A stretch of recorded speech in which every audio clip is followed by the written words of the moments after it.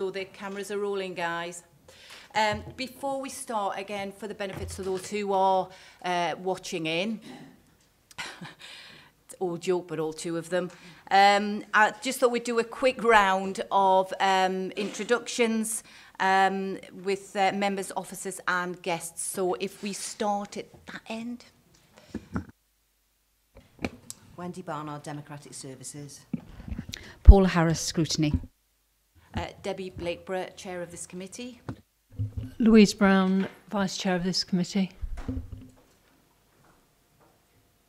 Yeah, press the button.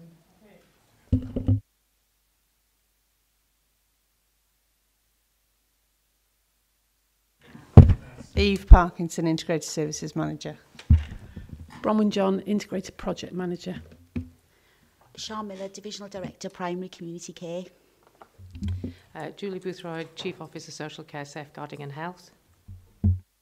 Councillor Roger Harris, Cresson Ward, Abergavenny, and member of the committee. Borodar, Councillor Martin Grokert for Lansdowne in Abergavenny. Philip Diamond, Regional Partnership Team.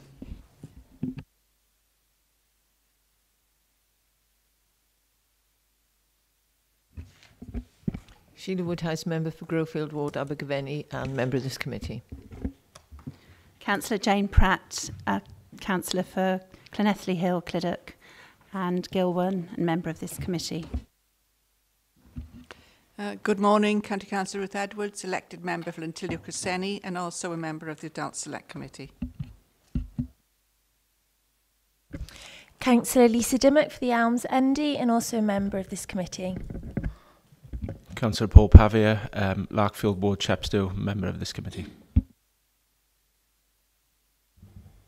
Councillor David Dovey, member for St King's Mark Ward, Chepstow.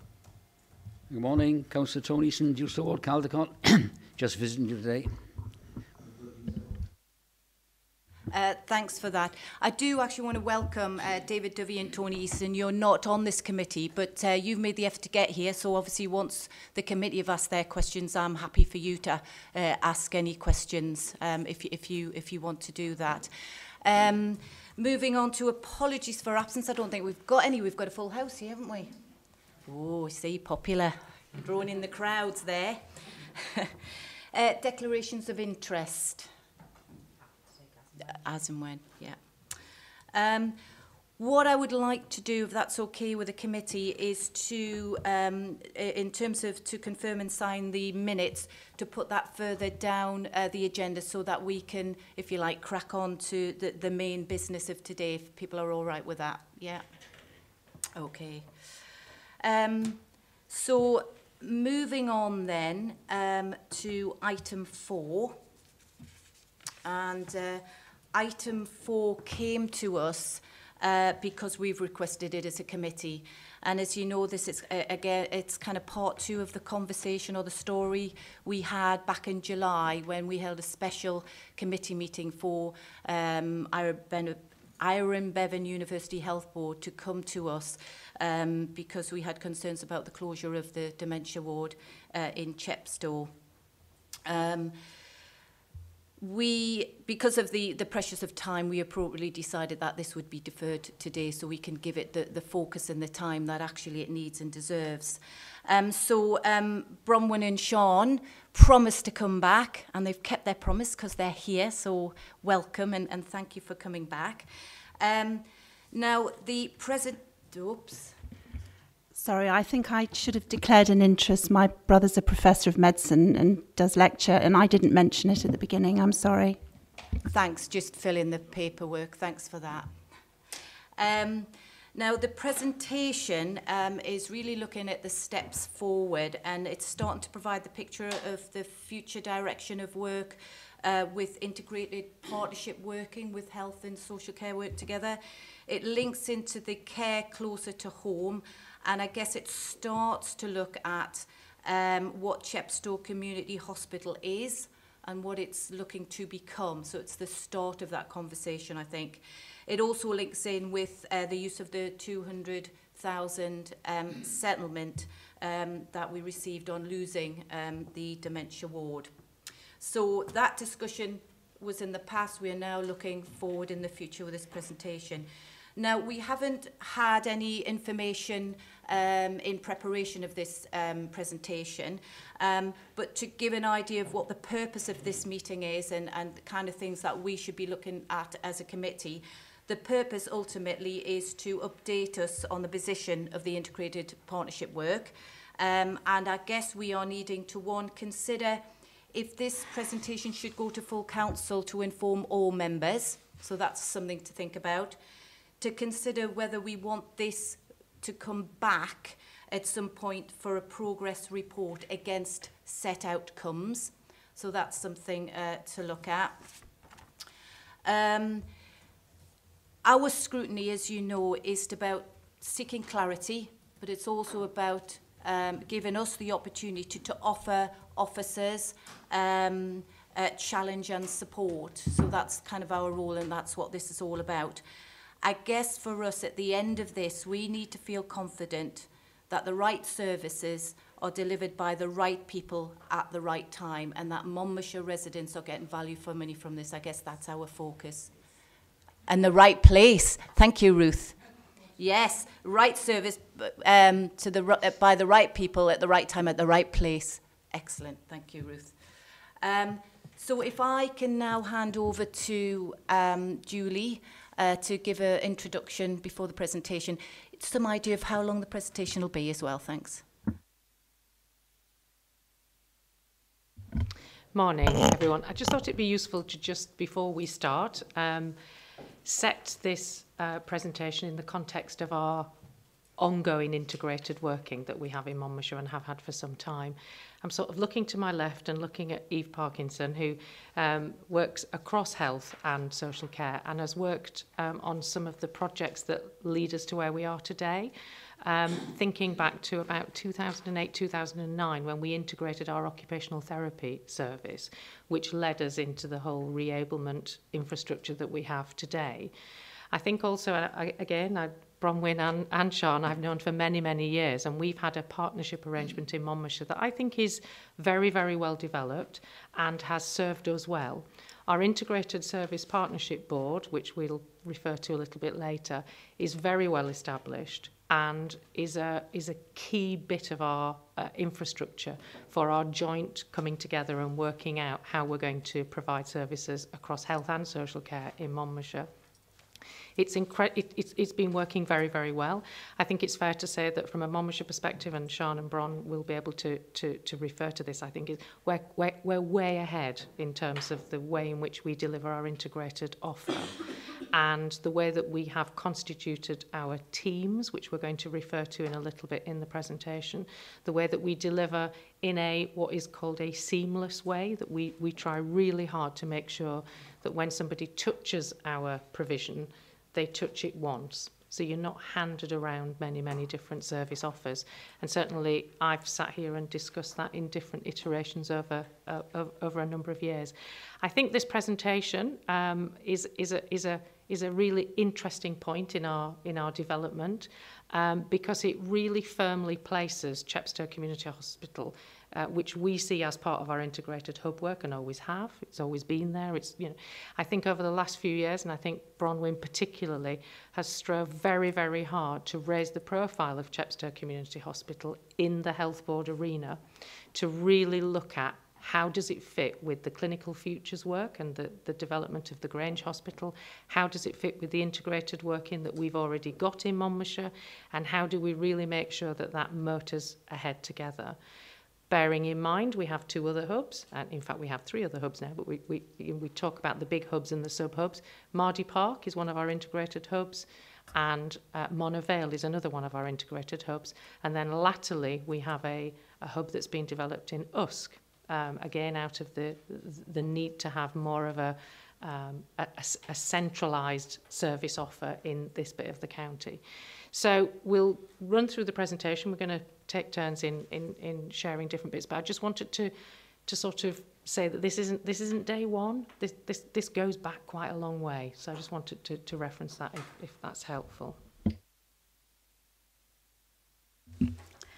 Thanks, Julie. That's a brilliant introduction. I'm going to just do the first couple of slides for you, which gives some of the background and context to the work that we are doing in Chepstow, because we know the focus today is on Chepstow Hospital, but it does fit in with this wider strategic context, which you will all be, I'm sure, very familiar with, the Wellbeing of Future Generations Acts, which really encourages us to look at well-being for our population in terms of all the resources we've got available to us, whether that be health, social care, the natural environment, our resilient communities, the work that you people do as well in your roles. All of us are needed to ensure that people maintain their well-being, and that it's not just about the kind of clinical and medical interventions. The Social Services and Wellbeing Act further then puts a requirement on us, particularly between health and social care, to work together as partners in an integrated way, and sets up a structure for us to do that. But I do think it's useful to just note, as Julie has just mentioned, we have been doing this in Monmouthshire for a little bit of time, even before these acts came into being. So we feel as if we've already come quite a long way on that journey. A very recent plan that's come out this year, this summer, is A Healthier Wales, our plan for health and social care, which has come out of Welsh Government in response to a parliamentary review about the long-term future for health and social care in Wales. And this plan really directs and highlights how we should implement integrated models of care that is in keeping with those acts, that enables us to work according to those acts' principles to improve the well-being and health of our population, and highlighting the need for integrated working and integrated teams around places, around communities and neighbourhoods, and about us concentrating on that and pulling our resources together more around those neighbourhoods. And then there's a mention of the Care Closer to Home strategy, which is local work that we've done. It was across Gwent, but it was particularly powerful in Monmouthshire, I must say. And this is our plan for integrated working. And again, that had focused 2 years ago on place-based integrated teams. And looking at new ways of providing services, new ways of primary care and how GP surgeries work. And again, I was just going to iterate that Monmouthshire, local authority, particularly social services, and the Health Board have a very close, integrated working relationships, a good joint plan, and already well-established integrated teams. The next slide I'm going to quickly just mention, because through the Social Services and Wellbeing Act, we needed to establish a regional partnership board structure. And you can see there the regional partnership board, which covers the Gwent area. It has got Penny Jones, the cabinet lead from Monmouthshire, sits on that regional partnership board. And it looks a very busy slide. But down there at the bottom, right in the middle, is our Monmouthshire Integrated Partnership Board. And so that shows the line of governance right up to the Regional Partnership Board, and shows how we are in keeping with that infrastructure that's come in as part of the Social Services and Wellbeing Act. And that Monmouthshire Integrated Partnership Board has been running for a long time and is very mature and is a robust way in which we combine and work together in Monmouthshire. All of the acts and the strategy talks about the need to integrate our wellbeing networks. It talks about a transformational model for our primary and community care. This is about the model focusing on the place-based care I've mentioned, with services operating on a local population basis, trying to build up as best we can resilient communities, using the wealth of resource we have in our communities, in our networks, to ensure that GPs are linked into that too. Because very often the answer to many of the people's problems lie in those low-level social interactions. We know we have problems with social exclusion. We know we have problems with loneliness. We know that we have lots of problems that impact on people's well-being, and that we can, if we work together in a more joined-up, integrated way, be able to offer services that are much more appropriate for people to help to sustain their well-being. Specialist expertise will be at a wider level because we don't need those down at every neighbourhood level. They will be available at a wider level. So the model requires that we develop hubs, both physical and virtual, at key locations. And you will see further on in this presentation where they are within Monmouthshire and how we've done that to support the place-based working and to make sure that we've got ease of access for our population into services. So in summary, offering integrated opportunities, co-location, which helps that, but also a new model to screen people to those appropriate places within our networks and to offer one front door for people, because we know it can be very confusing for people needing to access care. The next slide just quickly demonstrates that in terms of the Health Board's clinical features strategy and just notes the wider circle there about staying healthy and how we use those wellbeing networks, how we're trying to establish care closer to home. And that means some of the services that currently you might find more in DGHs coming out, if appropriate, to local levels. And that is a useful diagram to bear in mind when we think about Chepstow Community Hospital and what we're trying to do there. And then the inner bits of the half circles are much more about the specialist stuff that you need to go elsewhere for, where you have a critical mass for people to be able to operate. Another model, and I'm sorry you've got lots of pictures and lots of models being thrown at you today, but this is again just saying the same kinds of things in a slightly different way. And this is the model you would see more in A Healthier Wales. This is a model that's been developed to try and ensure that primary care and community services are fit for the future, that with the pressures on primary care that are being felt around the countryside, with the difficulties in GP recruitment, we are looking at different ways of providing services, signposting people to the most appropriate places, the right place, the right time, the right person to provide the care, connects GPs to the wider networks, and makes sure that we are able to offer that integrated whole system approach. Back to me and the frog spawn. Now, this is an interesting picture, I think it's fair to say. I'll give some description to this.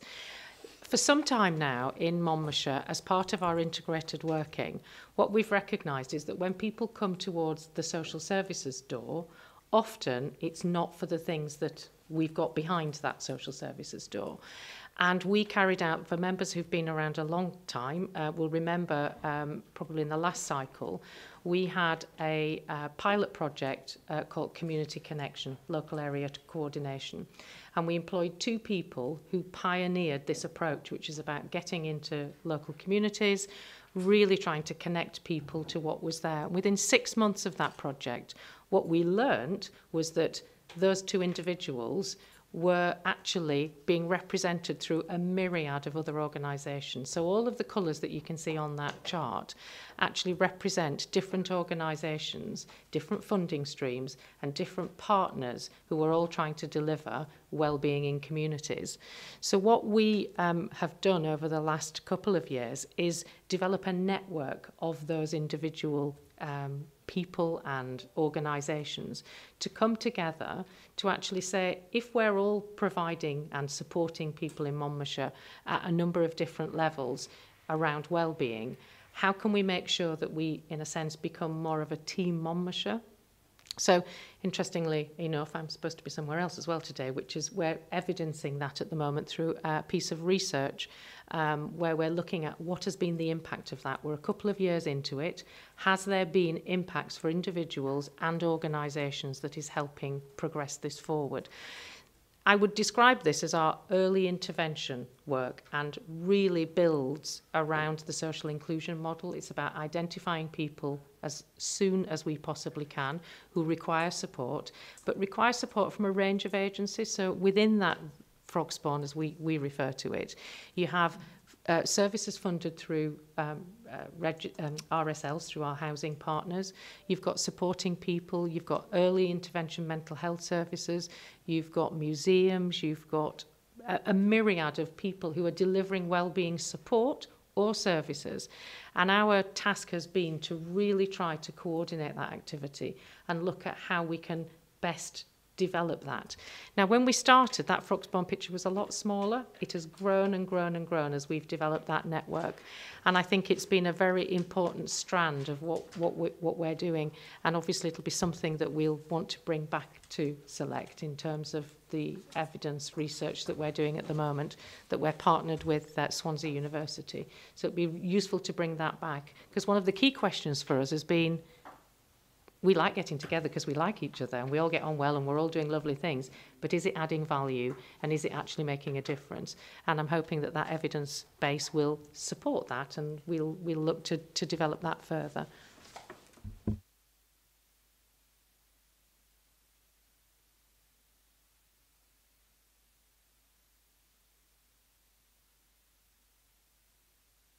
Sorry. Reference has already been made to the infrastructure of buildings that we have. I think they've all been mentioned, apart from the development of Caldicot Health Centre as a sub-hub of Chepstow. It's a little bit behind the development of Usk. The reason for that is that we actually are trying to pilot some new models for children and families in Usk, and we haven't quite got to the point yet where there's clarity about how that's actually going to be achieved within that centre, and we are going to need to make some alterations to the building. So we're on the case at the moment with progressing Caldicot, but the others, as it says there, we've got an infrastructure of buildings which lend themselves to and have already started to be used as health and wellbeing hubs in the different geographical parts of Monmouthshire. At the moment, I've just given you a list here of where people actually are. This is where health and social care staff are based. In addition to the hubs, there's staff in quite a few other places in Monmouthshire. And what we would ultimately like to do is to try to have the hubs as the centres for all integrated working. So we are working collectively to try to make sure that we've got joined up teams across each of the hubs. Just another bit of background information. This just tells you what the practices are in Monmouthshire. We've got 13 GP practices across the whole of the population, approximately 200,000. There are 8 practices in the north, and the neighbourhood care network lead there is Dr. Brian Harries from Dixton Road Surgery in Monmouth. There are 5 practices in the south, and the South Monmouthshire Neighbourhood Care Network lead is Dr. Andy Gray, who's from Caldicot Health Centre. Other locally accessible services, there's a massive list here of what else is out there. The services offered by the community pharmacies, it'd be interesting really to ask you whether you know what's actually available from your local pharmacy. I don't know if anybody has really sort of thought about that, but it's worth mentioning that all the pharmacies, the community pharmacies in Monmouthshire, of which there are 17, offer a common ailments service. That's something that's not perhaps been as well advertised yet as it could be and will be, because that offers a very quick to access service for professional advice for people suffering from 17 common ailments. I think it's 17, isn't it? I think that's right. Don't ask me to name them. Yeah. And we are going to be doing a campaign within the Health Board to actually get that information out there to people. And the other things that are in italics there are also things which are offered from pharmacies. So it's something we need to actually promote a bit more than we do now.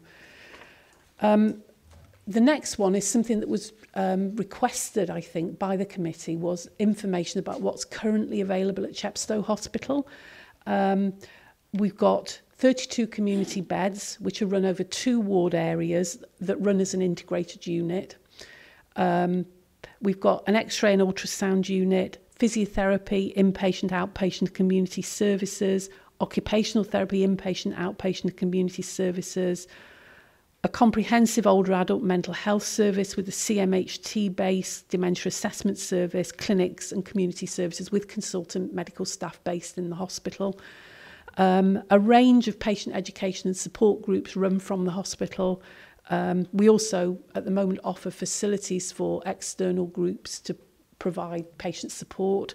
A large range of outpatient services, providing both consultant-led clinics coming out from secondary care from the Royal Gwent, Neville Hall, and also community-based clinics, so specialist nurse clinics. We've got a GP who's providing a musculoskeletal clinic for people with back pain. We've got all sorts of different clinics happening. And we also provide the midwifery and health visiting base for South Monmouthshire community staff, and a range of health visiting and midwifery clinics take place in the hospital. Relating back to what Julie mentioned earlier, this next slide describes what the current service model is. Apologies for it being so small. Basically, this describes how it all works at local level. So the Neighbourhood Care Network has mapped its assets, and that actually feeds into the needs assessment that was done for Chepstow as to what services need to be provided at local level, and describes to people how that works for them. Apologies for the quality of that slide. That is something we can circulate out to people if you're interested to see a pictorial version of what we're doing. Yeah, when I look at it, it does look a little bit... Yeah, it looks a bit, I think it's... Just to say, if you've got your computer, sorry, Paula has emailed that presentation through to you, so you can look at it on there. I think what's happened, if I'm honest, is that when I fitted it to the presentation, it's lost something of the definition of the letters, so we can get you another version of that out. I do apologise for that. Services introduced in Chepstow since 2012. We are aware that there's a perception that Chepstow Hospital has been run down, which is largely related to the fact that there are less beds there than there have previously been. But as Julie mentioned, we have been working hard in the background to actually redefine what Chepstow's role is for the future. And there are a range of services that we've actually introduced in the hospital, some of which are high volume patient services, so benefit large numbers of people over the last few years. In 2012, I could have gone back further, but we arbitrarily decided 2012 was a good point. The Integrated Services Partnership Board was starting to be very active around that time, and that's when we started to really get the bit between our teeth around the future of integration, I think it would be fair to say. So the Integrated Older Adult Community Team was established in 2012 at Chepstow Hospital, with staff moving up from Hanbury House and Seven View from the council, staff from the health board moving from various other locations, and creating an integrated team base. At the same time, the Older Adult Community Mental Health Team was transferred. They were in Caldicott Health Centre before in a reduced form, but staff were moved down from Mayndiff Court in Abergavenny as well at the same time, and the Older Adult Mental Health Team base was established. The two teams worked very closely together. The Primary Care Mental Health Service was established in 2013. That runs from Chepstow and offers a range of individual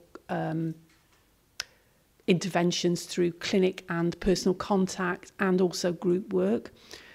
In 2015, the aortic aneurysm service started from Chepstow. I think we were the first place in Gwent to offer accommodation for that to happen. That's a regional screening service for men, which reduces the risk of aortic aneurysm by screening and taking appropriate action to stop people having a catastrophic event. The teledermatology service started in 2015. That's a service provided as an outreach from the Royal Gwent, which prevents patients having to go to Newport for dermatology.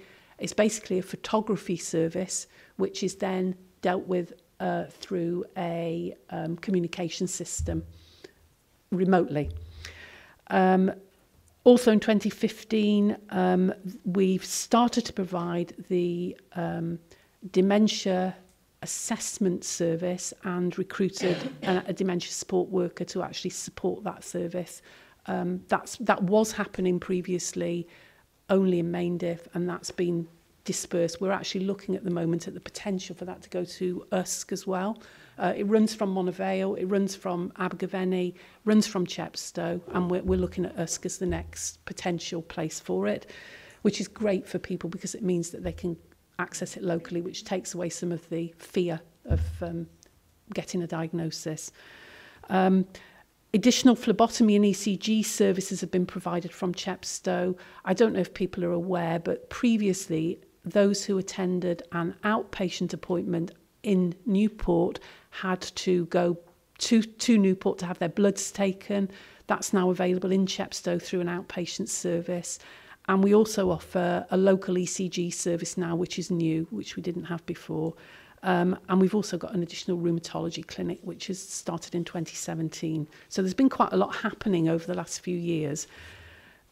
This year, we've really, with more clarity about clinical futures and how it's going to actually impact on services at local level, we've really managed to get quite a lot more going on in Chepstow. We're piloting a frailty assessment bed at the moment, which is a means of people who are on the cusp of needing admission to hospital, but whose admission might be prevented by intensive assessment. What we're doing is bringing people into hospital for a few days to enable all that assessment to happen locally rather than them ending up in crisis and having to be admitted into the Royal Gwent. So that's being piloted at the moment. Dr. Andy Gray, the NCN lead, is leading that pilot.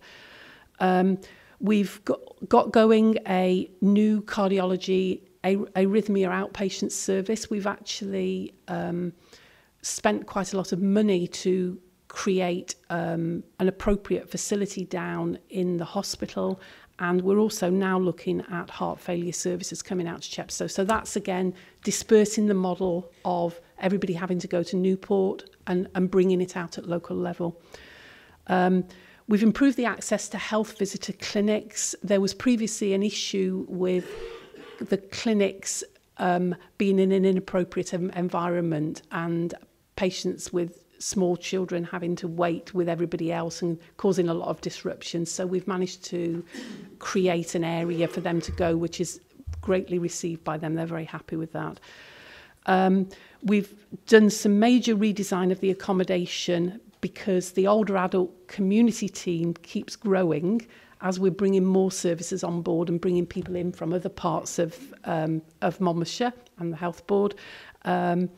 And we've done some significant redesign to make their accommodation better this year, which again I think has gone down very well, made a big difference. We've relocated the child safeguarding team access to Caldicot because, as I mentioned before, we're wanting to develop Caldicot as a centre of expertise for children, and I'll talk a little bit more about that later. We've started to deliver cognitive stimulation therapy, which I have to be honest and say I don't know what that is, but I'm sure Claire will be able to help if people want to know about that. That's a new service. That's actually happening from Howdar, which is the adult mental health service for Chepstow base. And there's now a specialist behavioural support team, which is a nursing team which is based locally and which goes in specifically to provide support to nursing homes to enable them to manage people better when they've got behavioural issues. And we've now got in place, mentioned last time, we were looking to provide additional psychology support for older adult mental health, and that is now in place as well. The other things that we've got on the cards which are likely to be happening, some of them very soon, some of them over the next few months. The direct care team moving from Seven View is another extension to the integrated services team. That is waiting for further accommodation alterations to take place at Chepstow to enable the team to be able to access a room on a 24-hour basis because they're obviously a community-based team. We're waiting for that work to be done, but that will happen very quickly now. The heart failure services I mentioned is keen to come out, and we're negotiating that at the moment. The perinatal mental health service is due to start this month. That's a support service to people who are having mental health difficulties following delivery, which is a one-to-one clinical service, and they're going to be coming out and providing that locally. Again, it's quite important because when mums are very, very stressed, suffering from mental health problems, having a service locally is actually really important. The dementia support worker, that was mentioned last time for the older adult community services, we've got somebody and they're due to start in September.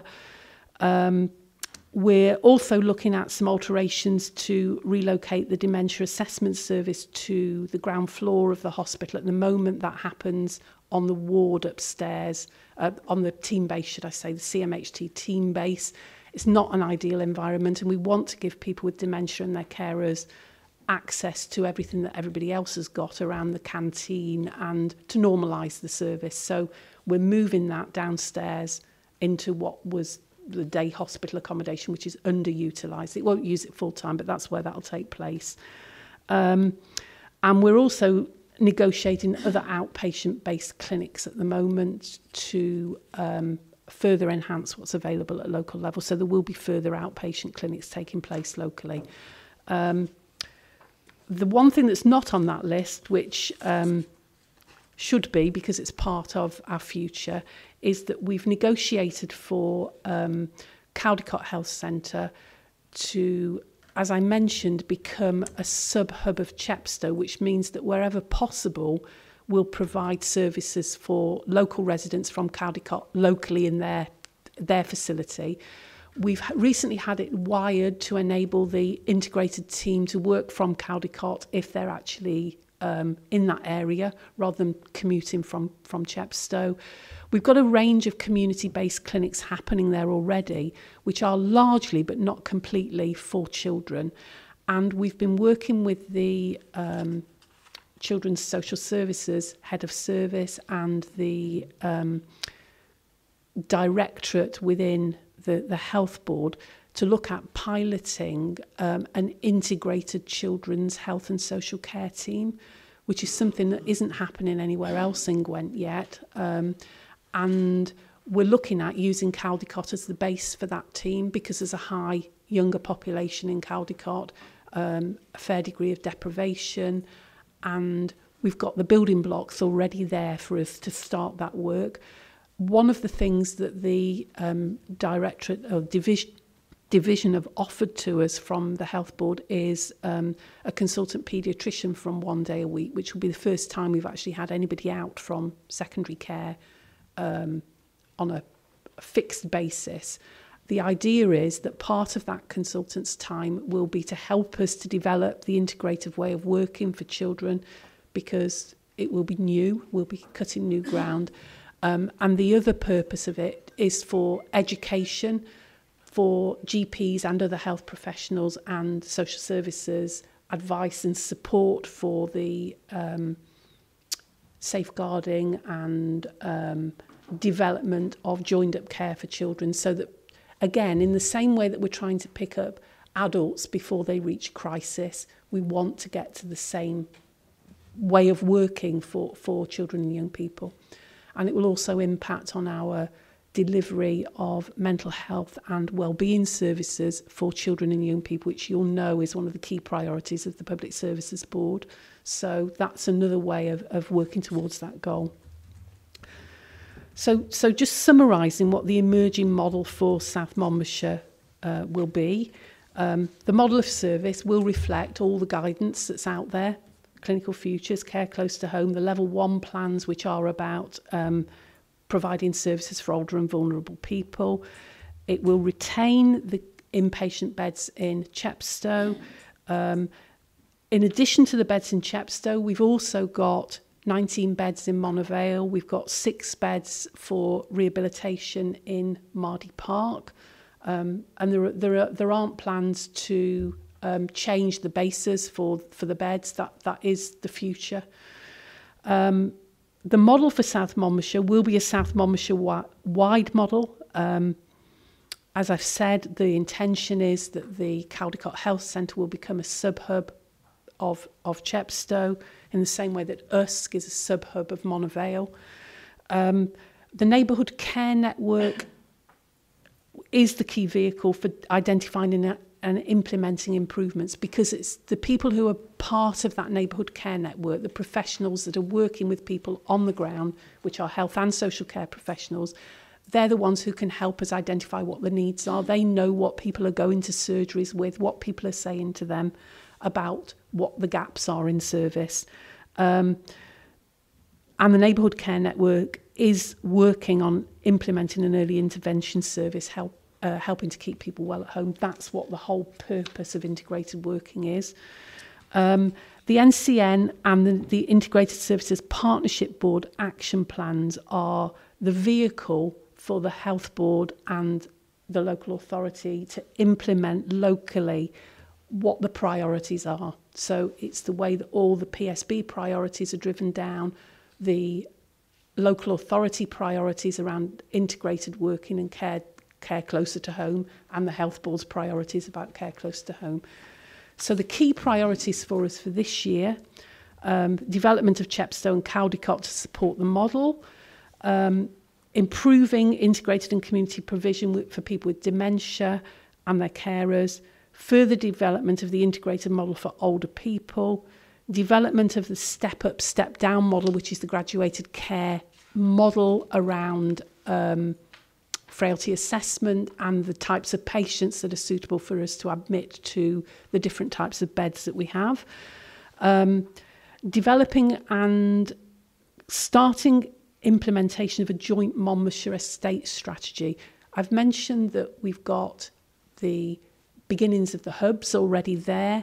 We want to work more closely between the Health Board and the Council to look at a wider estate strategy plan. That is something that's a priority for the Public Services Board as well, and will ultimately include the other partners within the Public Services Board, so Police, Fire Service, Natural Resources Wales, so that we're making best use of public estate and sweating it, basically. And Chepstow will be an absolutely integral part of that. We want the building to be fully utilised. Access and travel is something that comes up always in Monmouthshire. We're very mindful of the fact that it's difficult for people to get to places when they live rurally, particularly.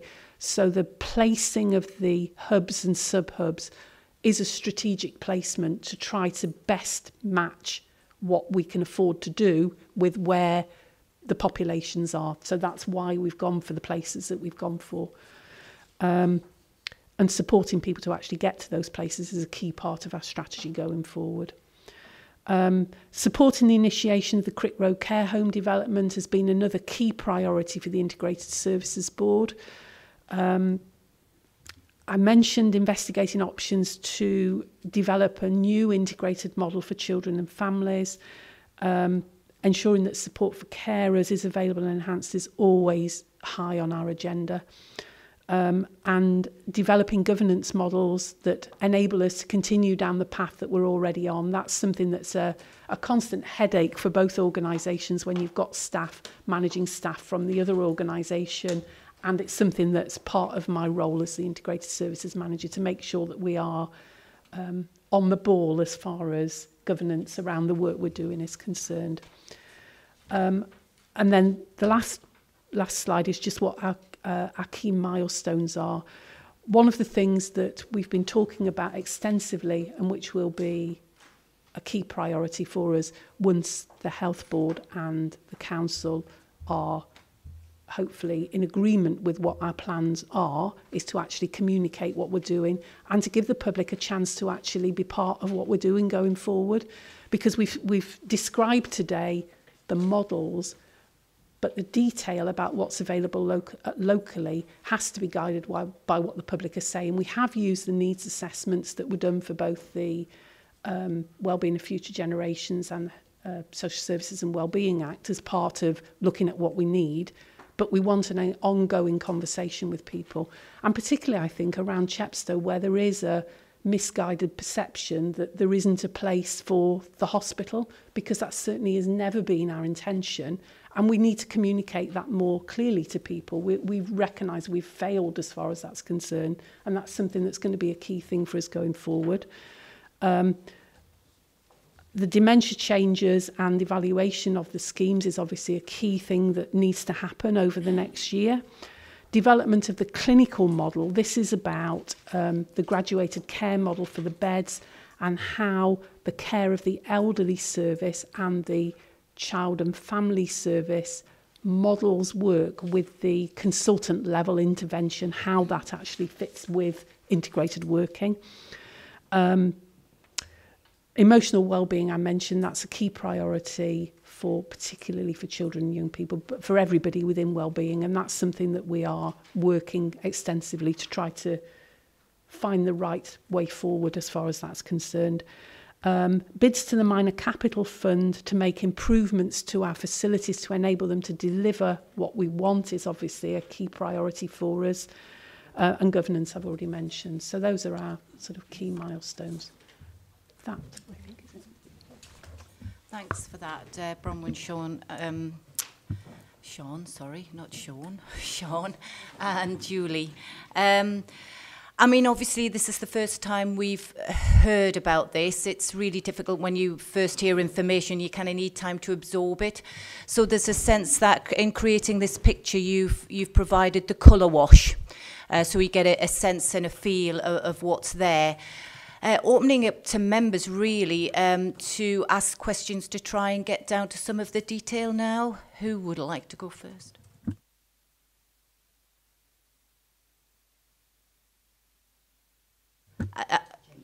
I'll say Jane. Thanks, David. I'll just No, you go first. You're a local member. What tends to happen, it tends to be, hang on you guys, it tends to be committee members first, and then I'll come to those that say who've made the effort to get here, and obviously there are ward members as well. Brill, thanks. So Jane, over to you. Thank you very much, and you're probably not going to like what I'm going to say, but I'm actually the councillor for North Monmouthshire, so a lot of this isn't relevant to me. But I can say that I think it was Sean said that GPs played an important part in this service delivery.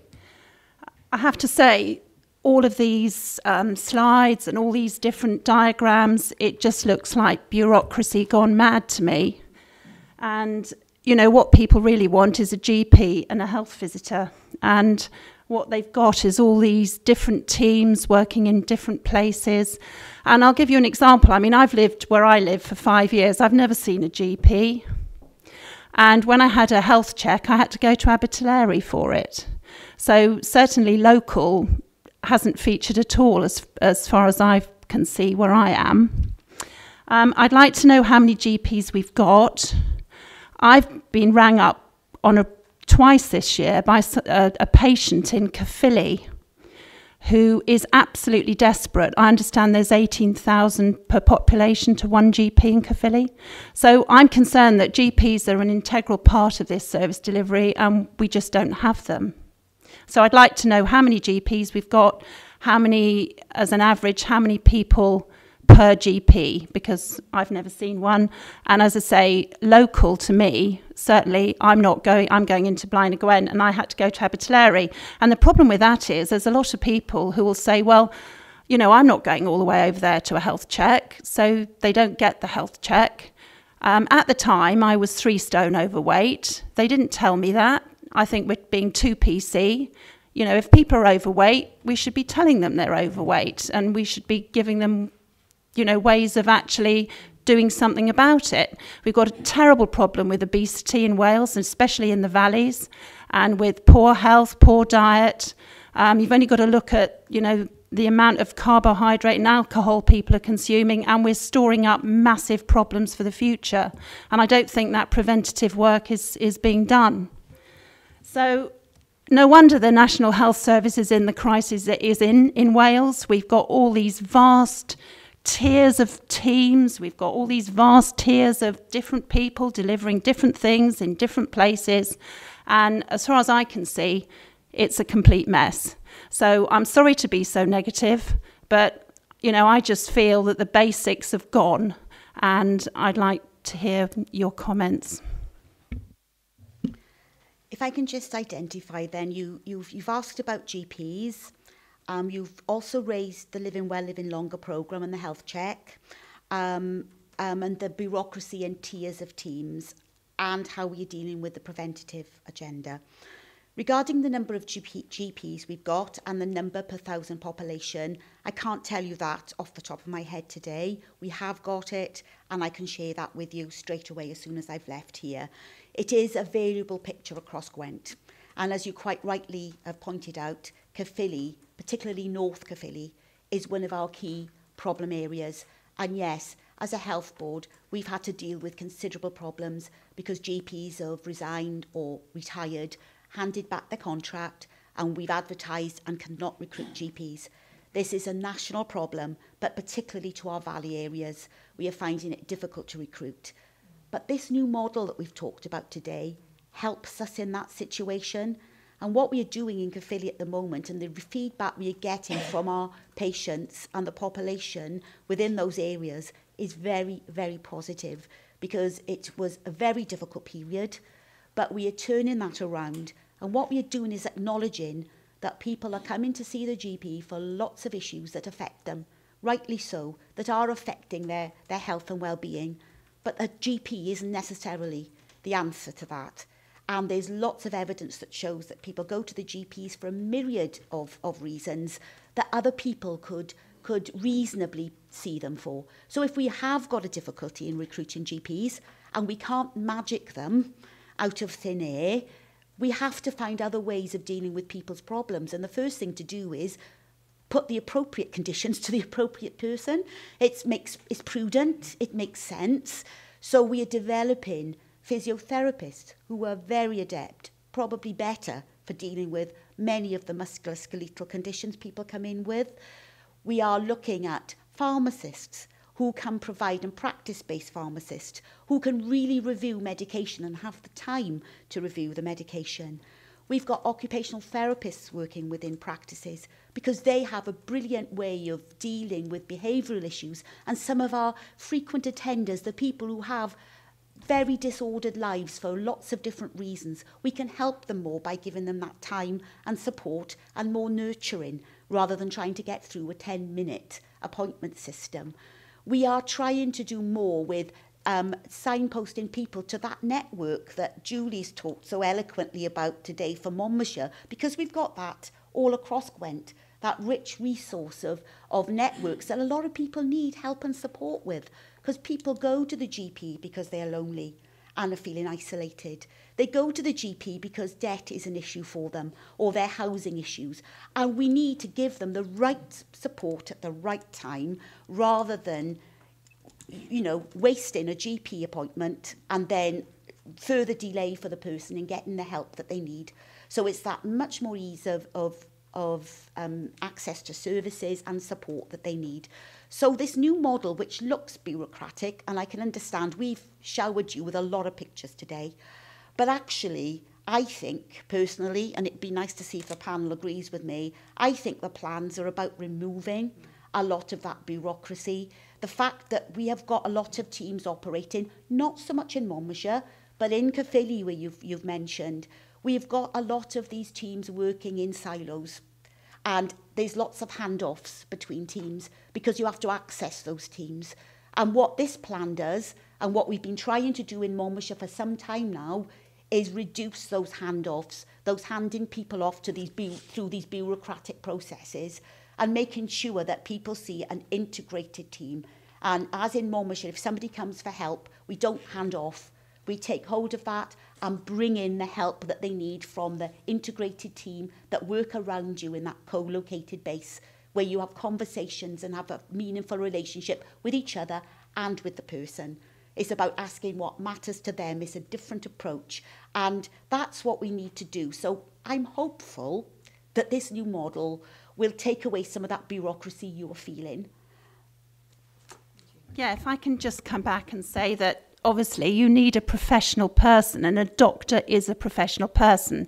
He or she has to have an in-depth training which takes 6 years, and you have to have somebody at the beginning of this process diagnosing that person, looking at them and deciding what is the best care for them. And if people can't get to that person, can't get to their GP, who then points them in the right direction, then we've got a serious issue. I think if we had loads and loads of GPs, it would be brilliant if GPs were the only one who could signpost people to other services. So you can go and see your GP because you've got a debt problem and the GP says, hang on a minute, I will sort out where you need to go. We haven't got that luxury, and I don't think it's a good use of their time. Those other people I've mentioned are also professionals. They have also trained and know what they are doing in their particular fields. But in all of this, we never say you don't see a GP. If somebody really needs to see a GP, we ensure that happens. And what we're finding by implementing this new model, by putting support around very frazzled, stressed GPs, because there's not enough of them to deal with the demands of this older population, we're actually finding we are starting to recruit GPs and we are starting to be able to attract them, so they are still a key part of that team, very much so. But having that team helps them in their job and helps us to recruit and helps to have a rich resource that's available for the patient. So I feel our strategy that has come from national direction, but which we were building on locally anyway, is the right one. Just wanted to quickly, so that I hope answers in some meagre way the GP issue and the tiers of teams. The health check, I'll have a look at the locations for that. The health check, the Living Well, Living Longer programme, is about prevention.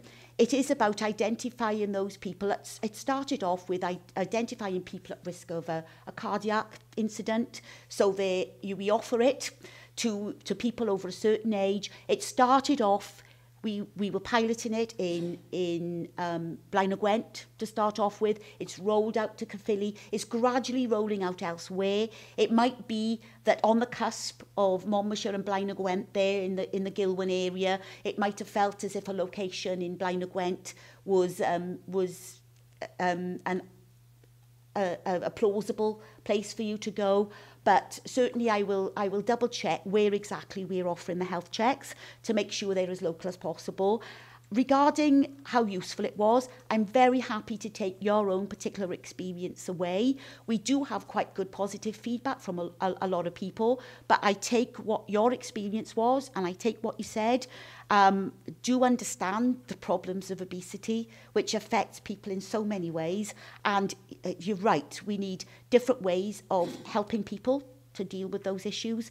And I think it's through our resilient community networks we do that, rather than patronising professionals telling people what to do, because we don't seem to be working very well with that, and that's how people see us, unfortunately. So we have to think differently as those people who work within the statutory sectors about how best we get these messages to people. But certainly there would have been no intention to try and hide any issue with you, and happy to take that forward, and it's a good feedback for us to take back regarding that. Thanks, Sean. As I say, thank you, because I think that was very comprehensive and, may I say, passionate answer there to the question. And I think it gets us sort of thinking about things. Ultimately, we feel there is not enough GPs, and I guess your answer is people are going to GPs who they shouldn't be going to GPs. So if you've got a tickly cough, they're going to GPs, when actually probably the pharmacist, that's probably one of the 17 common illnesses. So I guess it's that sort of element. I've got Councillor Brown, then Councillor Harris. Yes, thank you, Chair. I mean, there's an awful lot of questions that I would like to ask. I mean, I am in favour of an integrated approach, because I think that's the sensible way to go in terms of resources and so forth.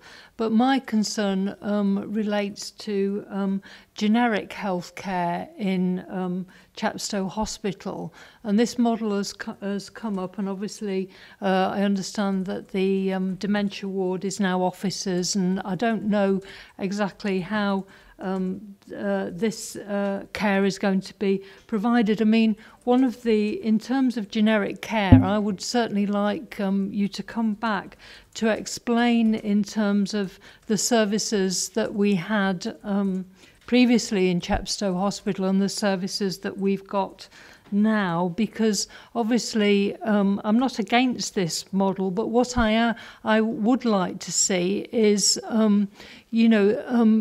perhaps a building elsewhere being used for it, because I would like to see or not necessarily it completely taking over the hospital, because there is an importance of all age health care for people that hospitals normally provide. The minor injuries unit disappeared. Lydney Hospital is in the process of closing, and so Chepstow residents won't have the option of going to Lydney rather than the Gwent if they're suffering from literally if they're bleeding. And there's other services, hospital services, that aren't being provided at Chepstow. I know, for example, last year, in terms of in my own experience, in terms of outpatient and inpatient care, I had to go to on outpatient to Ebervale, Abergavenny, Newport. And also, I couldn't have the operation in Newport because they said it wasn't definite that it would happen. So I ended up in Eusted. Now, fortunately, I've got a car and I can travel all over. But those health services, both inpatient and outpatient, were not available locally. There'll also be more pressure on the Chepstow Hospital due to the fact that this Lydney Hospital is closing, so we're likely to get more Gloucestershire people coming over for care into Chepstow. So the question is I would like you to come back to explain about the generic side of healthcare for people in Chepstow and in South Monmouthshire who actually need it. I'll come back later on to the various other questions that I've got, but I'm not against this model and I think it's a sensible way to go. But what I'm concerned about is the need locally for general hospital services being available, and it's a postcode lottery, because I can remember sitting in Newport and somebody said they could get all of their services very locally, didn't have to travel here, there and everywhere for outpatient and inpatient care. And I think access and travel is very important for us, and care closer to the community means both outpatient and inpatient care available locally. And I think you've got to think about that as well. I'm not against the model, I think it's a good model, but I think we've got to think about the services, the general hospital services that are available for local residents. And this particular issue hasn't been consulted upon locally. And as I say, I think it's a good issue, a good way to go, but I'm just concerned about the buildings that you're using and in terms of making sure that you've got generic services available for the local population. Thank you. Over to you there. I'll start off, and I'm sure Bron will be able to enhance what I might say. Thank you for the question, Councillor Brown. And I think I'm hopefully that we are trying to build up those generic services. We are trying to improve the amount of outpatients being seen at Chepstow, which I was hoping the slides might have demonstrated, and the fact that we want to do more of that. Your own particular situation is difficult to answer, but I'm happy to have the details of that and look at what happened with you in terms of having to go to Ebervale, Abergavenny, Newport and Ysbyty Ystrad Fawr. So it's difficult to answer that without knowing the specifics, but happy to take that up with you outside of the meeting to analyse what happened there. But certainly our intention is to get as much locally as we possibly can that is safe to do so, that is appropriate to do so within the environments that we've got. And that is our intention, and to prevent the travelling. I don't know if there's anything more you can add to that, Bron, in terms of what we are doing at Chepstow. Yeah, I think one important point to mention is that if you look back to when Chepstow opened, it provided community beds and a very limited range of outpatient clinics, very limited, and a minor injuries unit. Since then, the reason that the beds have closed, the community beds I'm talking about, is due to the success of the integrated team. It isn't a failure. It isn't because local people who need community beds are having to go elsewhere. It's because more people are able to stay at home, because the integrated team has successfully managed getting people out of hospital sooner, which is where most people want to be. So the closure of the beds on the community side to this point has been a positive, not a negative. So just to sort of put it in that context, we have, as I mentioned in the presentation, done a lot of work around increasing outpatients. I'll be honest, we're never going to get to the point where every outpatient appointment for people who live in Chepstow will be happening in Chepstow, because it's all about the volume of patients for particular clinics. It's about the way that the consultant medical teams need to work to be their most effective. So the targets that we've set ourselves are around high volume services for people who find it very difficult to get to other centres. That's our initial target. And that's been led by the clinicians actually working with patients, seeing them in their GP practices, etc., and identifying what those services are that need to come locally. So that's why we've got more care of the elderly services locally. That's why we've got more children's services locally, and that's our target. We are not going to get to the point where we're providing plastic surgery outpatients in Chepstow Hospital. That isn't part of the model for the future. So just to sort of clarify that. In terms of the all-age healthcare point that Councillor Davis made, we totally agree with that. That's what we're trying to do, is to get all services provided locally where that's feasible. And it shouldn't be for older people only. It should be for all ages. Children and families are a key target for us, and we want to make sure that they can also access as much as possible at local level. And just one other sort of point of clarity. I think we mentioned this last time, actually. We haven't taken over the older adult mental health ward that's closed with officers. It's actually been mothballed at the moment until we decide what the most appropriate use for it is. So it isn't that we've put loads of things in there and not told people about it. It is vacant. So just so you're aware of that. Thanks, Bronwyn. Do you want to come briefly on one of those points? But just I think it would be very useful if the Health Board could come back basically to go through the sort of list of what hospital services were available generally in Chepstow and what's available now, and how this can develop in the future. I think I didn't like the plastic surgery thing, because I thought that was a little bit flippant, because these are important issues, particularly like on minor injuries. If you can't make it to Newport and you're in a bad way, I think these issues, I don't think we should be flippant with people's generic care, and I just didn't like that example. Thank you. Thanks. Oh, yeah. Thanks, Councillor Brown. I know you've got some more questions, and I've got you back in the list for later on.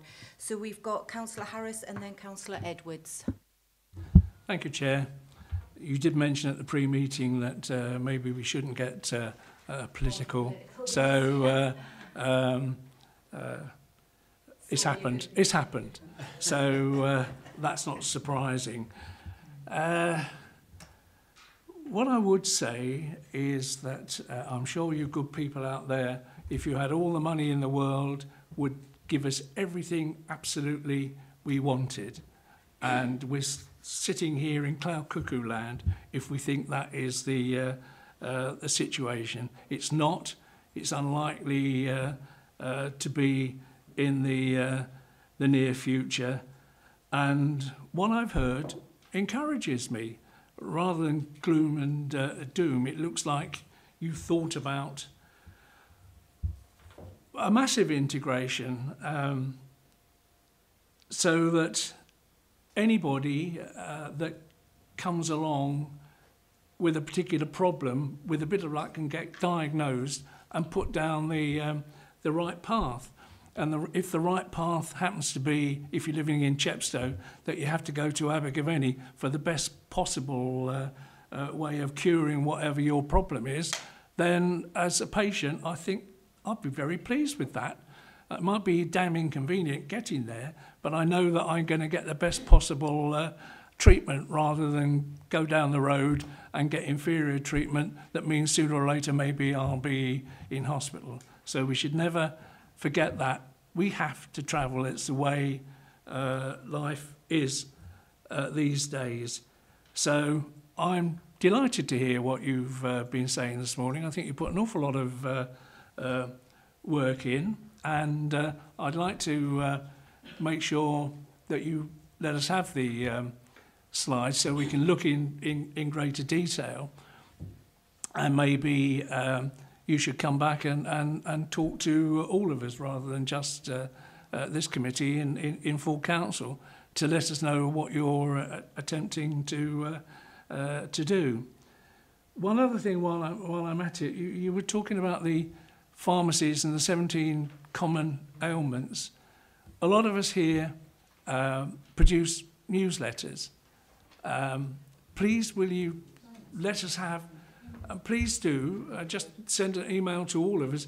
If we can use it, we will use it. And I think it's important to take the load off GP surgeries if we can go to pharmacies to get information that doesn't really require a GP or A&E, and that's the trouble with lots of people just go straight to A&E and block that.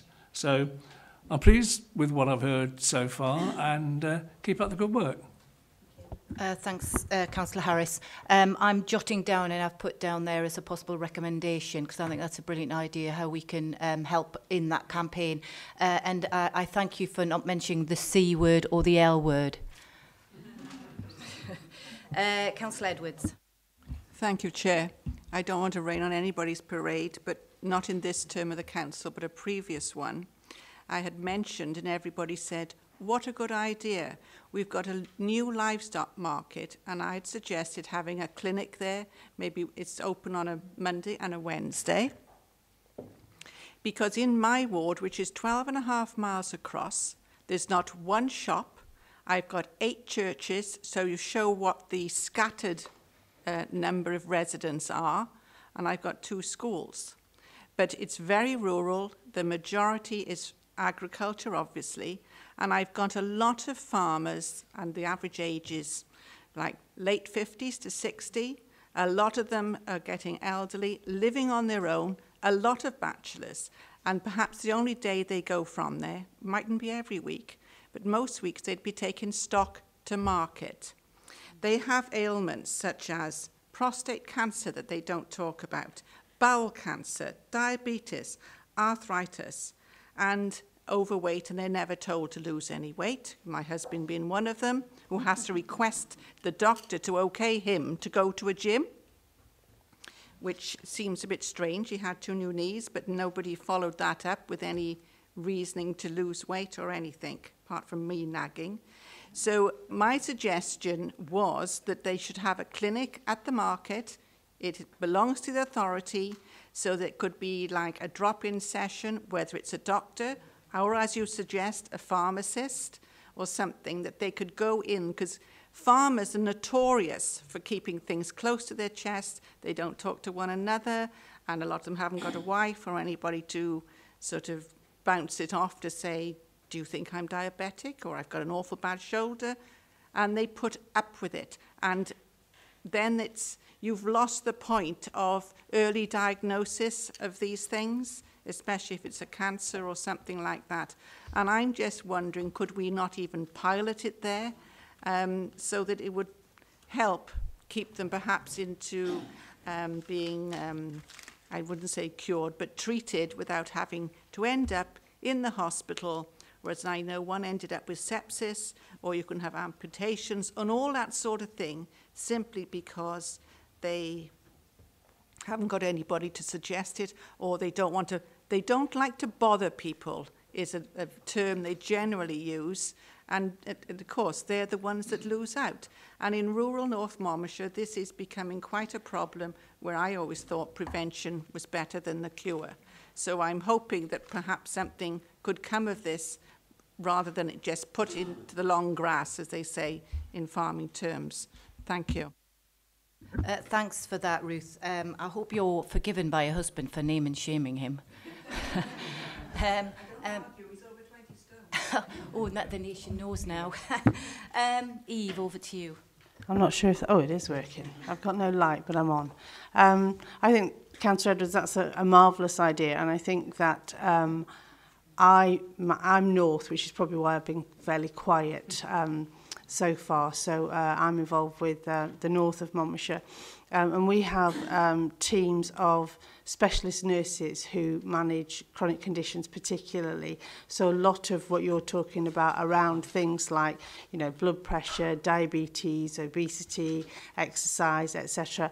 And I'm sure that team would love an inn where they would be able to support that sort of initiative, whether that be at the livestock market. We would be more than happy for you to lead us on. We can do our business wherever it suits. You know, we are the community. We have the hubs, which is obviously our homes and our go-to places, but our nurses are there for the community. You know, they're out there in the community. They want to be part of the community. So if we can have a conversation at some point afterwards, then I'm sure if you can give us the in as to where we could do that at places like the livestock market, you can have our staff without a shadow of a doubt. Thank you very much indeed. You're welcome. That's excellent, excellent. I've got that down as a recommendation. That's brilliant. I've got Councillor Growcut, and then Councillor Brown, and then Councillor Woodhouse. Thank you, Chair. We're told often that in Wales, one of the problems and dilemmas of providing healthcare is that we are an increasingly elderly population, and that's a Welsh dimension to health need. I frequently deny it, but my wife does tell me that actually I'm part of that age group myself. What I've heard this morning, I've still got some concerns about, if you like, the balance between some of the key things you've been talking about, local services, integrated services, and effective services. And I'm not sure that we've actually got that balance right. For example, in the presentation we heard about 3 different boards that all are looking to integrate services. So we heard about the Public Service Board, we heard about the Integrated Partnership Board, we heard about the Regional Partnership Board. Now, it seems to me that all of these boards must be serviced by professional people skilled in their jobs. But they ain't helping people get better in the community.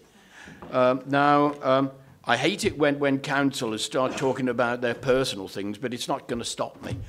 I actually made an appointment to see my GP, not because I'm lonely or because I've got financial problems, but because I was in considerable pain.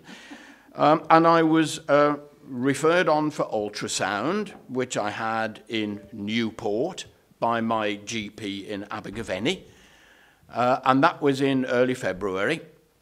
And then at the start of August, I went to see a consultant in Torfaen. Within 10 minutes, he told me that the preliminary diagnosis that had led to the referral wasn't right, and that he could do no more until I'd had x-rays. He marked the form urgent. That was on the 3rd of August. I still haven't heard anything further about that. And I just wonder that in this drive to integrate, we're getting the balance wrong between bureaucracy and treatment, and treatment in the locality. Now, my GP surgery in Abergavenny is fantastic, and last year abolished the ability of people to ring in advance and book appointments. You literally do it on the day, and you're seen that day. So I have absolutely no objection to that. It's where it gets down to integrated services. So I've now been seen in 3 different local authority areas. I appreciate it's one area as far as you're concerned. But at the end of the day, after a referral in February, I still have no idea what sort of treatment I've got or even what my difficulty is.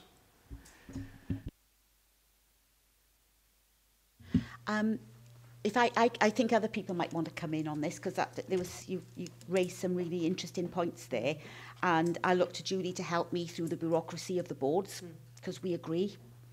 And there's not much we can do about it. The Regional Partnership Board is prescribed through statute, through the Social Services and Wellbeing Act.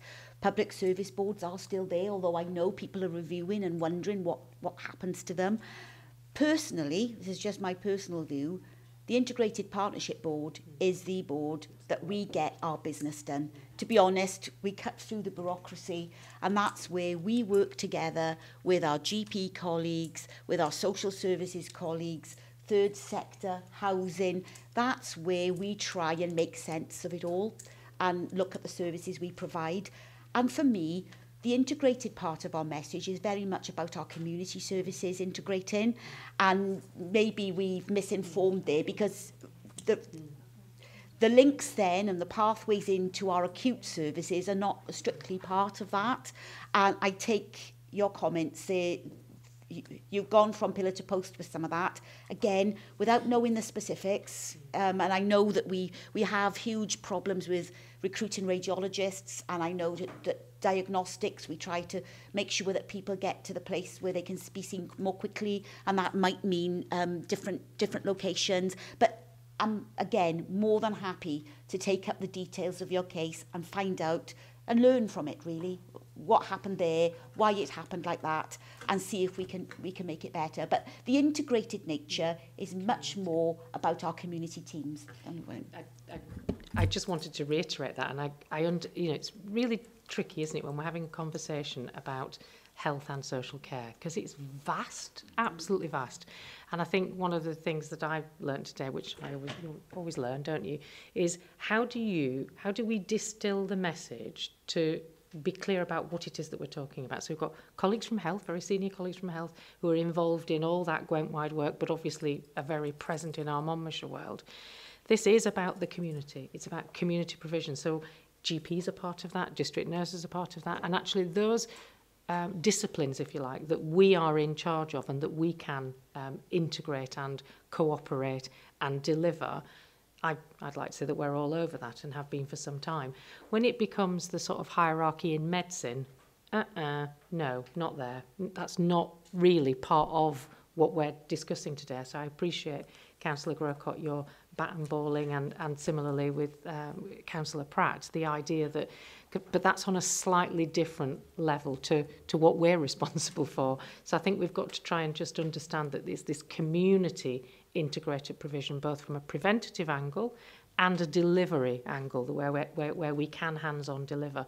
And within that, we have an awful lot of autonomy and flexibility. So, Eve's comment, well, we can go and do that. That's great, because actually we can flex those professionals in the direction that we want to, but at a community level, not the we do have an influence between the interface with acute, definitely, but not when it comes to that medical modelling. Or certainly that's outside of my remit. It's sort of in yours, but equally it's not what we're here to discuss today. But I appreciate that it ends up, falling into that territory. Thanks for that. Thanks, Martin. And, although you might be in the elderly age group in terms of numbers, you still got the spirit of a young man.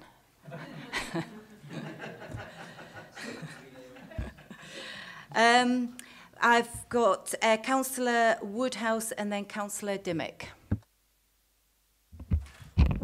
Thank you, Chair. A couple of questions and an observation. It's about the model working elsewhere and what sort of, success it has in other places. You mentioned Swansea University. I just wondered, in a partnership, could you expand a little bit on that for us, please? And how are you actually measuring the effectiveness of the model here as it's progressing? With regard an observation really with regard to public engagement, yes, it's very difficult to sort of communicate with lots of people, and as Councillor Harris has pointed out, the more people that know about this certain items, the better. Do not miss out voluntary groups. I mean, especially the ones connected with the hospitals. You know, I'm just thinking of Neverhall in because that's what I went from Abergavenny, and there are 3 voluntary groups there you can connect with. There are more, a lot more, but there's 3 I could just think of off the top of my head. And this is a question for the chair, perhaps, with the North Monmouthshire hat on, without thinking about Llynfrecfra Grange. The new hospital is going to be Llynfrecfra.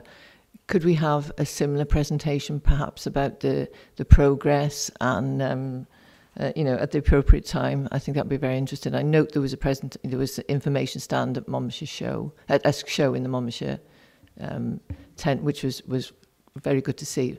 So if I could just ask that question as well at this moment. Thank you.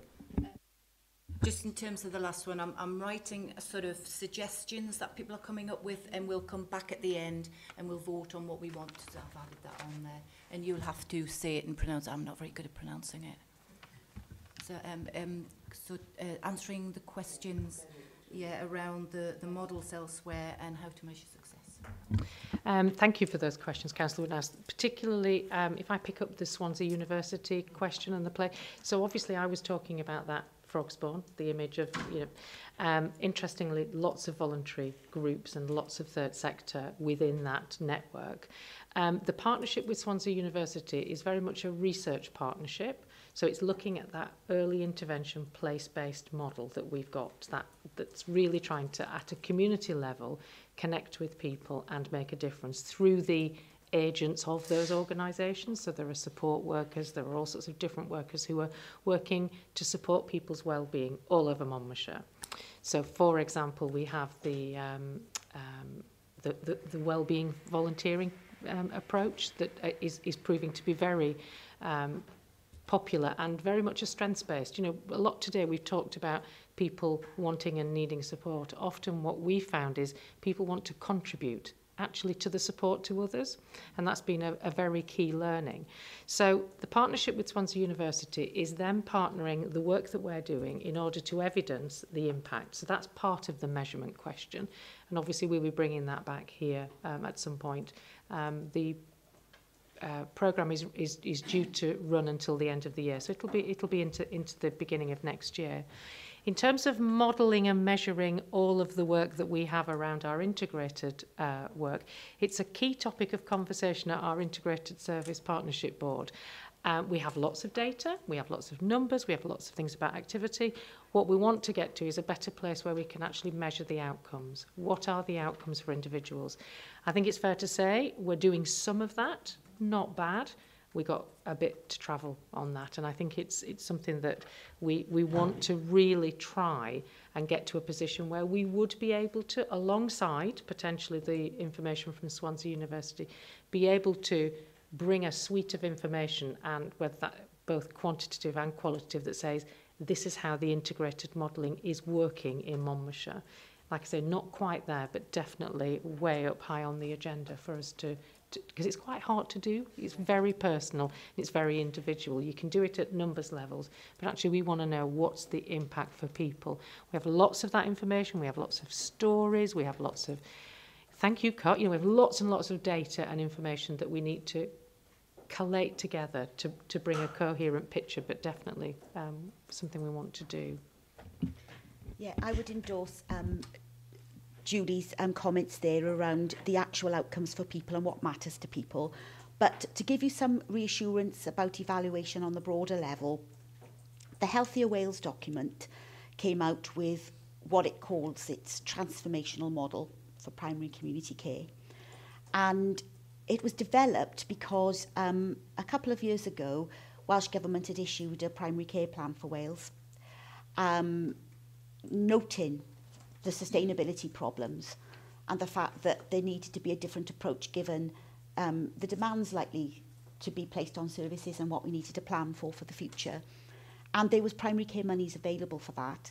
And what they did on an all Wales basis through Public Health Wales was evaluated those, and it was kind of aspects of the model were being done in different places. So we've been very fragmented and we've tried bits and pieces here and there.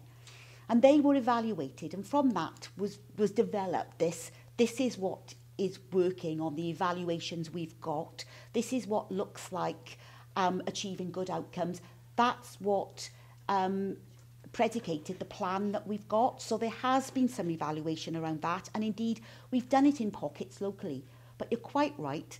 What we haven't done is looked at if the whole of that model, so if you've got primary care and GP surgeries working as best that they can in the current pressures with the demands being placed on it, if you've got integrated community teams around them, supporting and developing the response to people at that lower level, and making sure that we are identifying those people who need the more specialist needs and getting better pathways for linking into that. If we are involving our communities in terms of engaging both ways, knowing what communities want, but helping us to get messages out, as we've talked about this morning, to the communities. What impact is that going to have for people?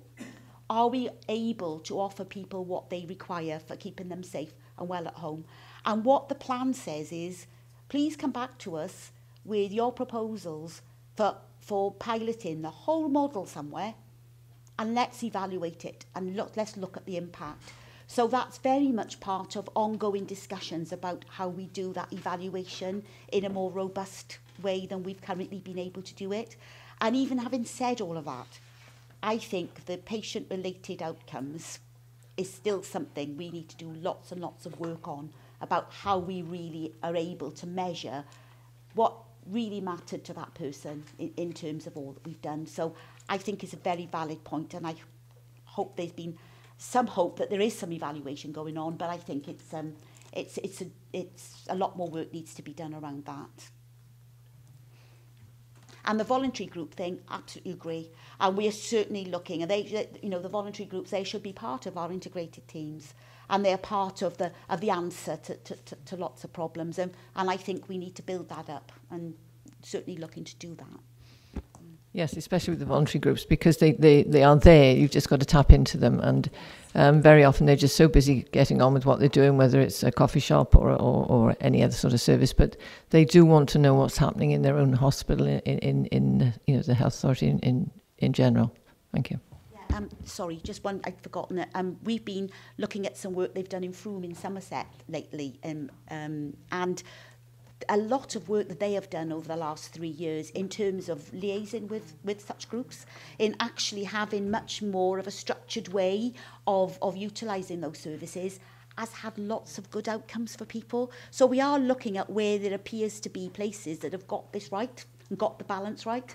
So we are endeavouring to learn as best we can, but yeah. Thanks a lot for that. I'm just aware, Sean and Bronwyn, are you all right for water there? You're okay? Yes. That's fine, okay. I've got Councillor Dimmick. Thank you. I desperately need a toilet break as well, so I will dash as soon as I've asked my question. I just want to make a few comments and ask a couple of questions. Is what Bronwyn said with regards to who the services at Chepstow Hospital are available to. You said about older people. There are young people in our county living with chronic illness, and obviously people are trying to work alongside that, and I think it needs to be available to them at the same time. I don't really agree with Councillor Harris for saying people should be able to travel out of the county. Anyone that's had, and I'm sure everyone in these chambers today has had someone with diagnosis, illnesses, travelling back and forth hospitals week in, week out is so stressful. It's incredibly stressful, and it takes a massive toll, not just on the patient, but for their family members as well. So we do need to keep things on our doorstep or as close as possible. I do agree with Councillor Harris on us sharing support and your services that you offer. I think communication, I didn't know that these services were available at Chepstow Hospital. I actually live in Chepstow, and I actually am one of the patients to one of these, and I didn't know those services were available. So that's great, but we need to communicate that message to everyone. So I would more than happily share that. I agree with him on that one. And just on the additional services you are offering, the 6 there, how many of those have been implemented, and are all of them going to be available by the end of this year? Thank you. Okay. In terms of access for younger people with chronic illnesses, we totally agree with you on that. one of the key things we've been doing in trying to localise services is to make sure that people with chronic illnesses who need regular visits are actually able to access those locally. So things like diabetes, chronic pulmonary disease, those sorts of things are key to us actually being able to provide a local service. I'm sure there's probably more that we could be doing, and I will take that point back to our NCN leads to see if there is anything else that we could offer along those lines. But it is very much on our agenda.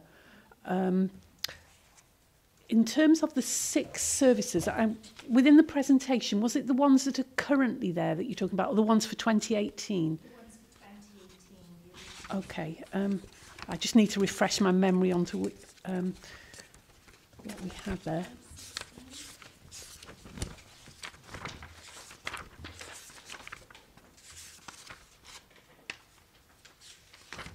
Yep, got it. Right.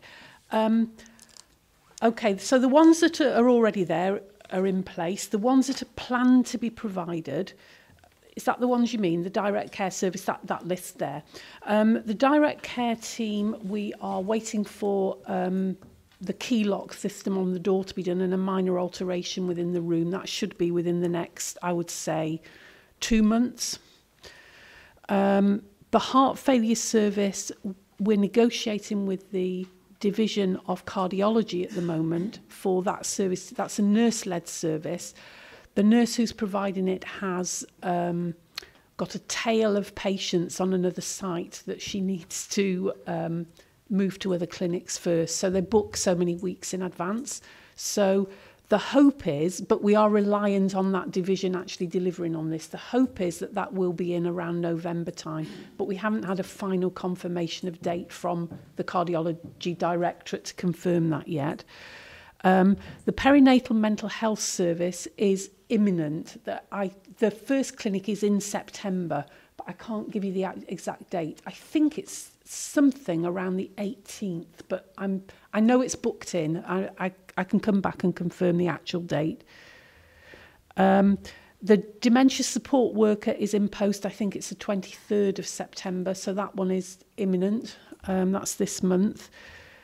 The relocation of the dementia assessment service to the ground floor, we need to do some alterations to the day hospital to make it more dementia friendly, because there are issues around changes in floor types and various other requirements that we have to comply with to make the space suitable. That we hope will be done by the end of the year. I don't think it's going to be any sooner than that. We're in the process of moving those clinics we can from older adult mental health down, but the whole service, it's not likely to be until the end of the year. And the other outpatient clinics which we are negotiating, the consultant paediatrician that I mentioned to go to Caldicot, he is ready to come out. We have to do a couple of things before he is able to come out. The primary one is that we need to be able to provide some level of reception and admin support for that clinic, which is awaiting funding at the moment, isn't it, Sean? That's the key one. Again, I hope we'll be able to do that by the end of this year. That's the intention. But we are, in the meantime, we're actually starting to provide some of the non-patient facing services for children's services from Caldicot. So we're moving ahead with the development, although the clinic itself is proving to be, because it costs money, that's basically why. So that's the sort of update on. Are you happy with that, Councillor Dimmick? Yeah, thank you ever so much. And I hope you come back and share your progress and your achievements with us. I really do. Okay. Roger, do you want to quickly come back on that bit before she goes through the door? I think Roger just wants to... Don't worry. Yeah. It's just to say that I said every patient should really want to go to a centre of excellence that provided the best possible result for them. And everyone's been given examples. I'm going to give an example. I had major heart surgery, but I had to have it in the Heath. Maybe it might have been available in Abergavenny, but I wouldn't have had that top-notch surgeon there. my wife recently had serious back operation, and she initially had to travel to Ystrad and she had the operation in the Royal Gwent. It's obviously stressful for the patient, and you know we had to travel, or we had the opportunity of we could actually do it, but that's just it. You know, she had the best possible care and a perfectly good outcome, and we just got to keep that in mind. Thanks, Councillor Harris. I'm going now to Councillor Pavier, then Councillor Brown, and then we'll go on to those who aren't members of the committee, if everybody's happy with that. Is that okay? Thank you, Chair. I think from the discussion this morning, I think it's obvious that we need to develop more capacity in primary care, not just to ensure that we take the pressure off our acute services, but to ensure we're living better, more healthier lives in our community, in our homes where we want to be. And it's absolutely right. The GP may not be the first point of call for some. I personally, I always use the pharmacist first, and I've always found that to be a very good service for those minor ailments. But again, we need those initial points of contacts that will sift and signpost people initially away from GPs, because we need to take the pressure off GPs. But then, there needs to be a direct route then to the most appropriate professional. So I'm certainly pleased with the advanced nature of the integrated services that we've seen this morning. I have to say there's probably some LHBs in Wales who struggle to envisage the regional health economy outside of their hospital walls. So it's good to see that we are advancing here in Monmouthshire. But in terms of going back to some of the practical general health services, and I appreciate what Julie has said, but it is a concern of local people that we have seen services, some services disappear, and that's something you obviously didn't put on your presentation. We've seen the loss of over the last 5 or 6 years. We've seen continence outpatients go, podiatry outpatients go, gynecology outpatients go, ear, nose and throat outpatients go, and of course minor injuries as well, which is the most important, I think, for local people. You say about high volume practices, there's no more high volume practices than the minor injuries. And, I understand what Councillor Harris says, absolutely right. I wouldn't want to see either emergency or elective surgery of, on serious issues like, heart, or is it cancer treatment, cancer removal being done in local centres. That wouldn't be appropriate. But it wouldn't negate some minor surgery being done locally, keyhole surgery. There's no reason why that couldn't happen. Judith Paget sent a letter to me last year saying, promising that in negotiations with Valinda Cancer Trust, we're going to see community chemotherapy services being brought to Chepstow Hospital. I mean, where's that's gone silent?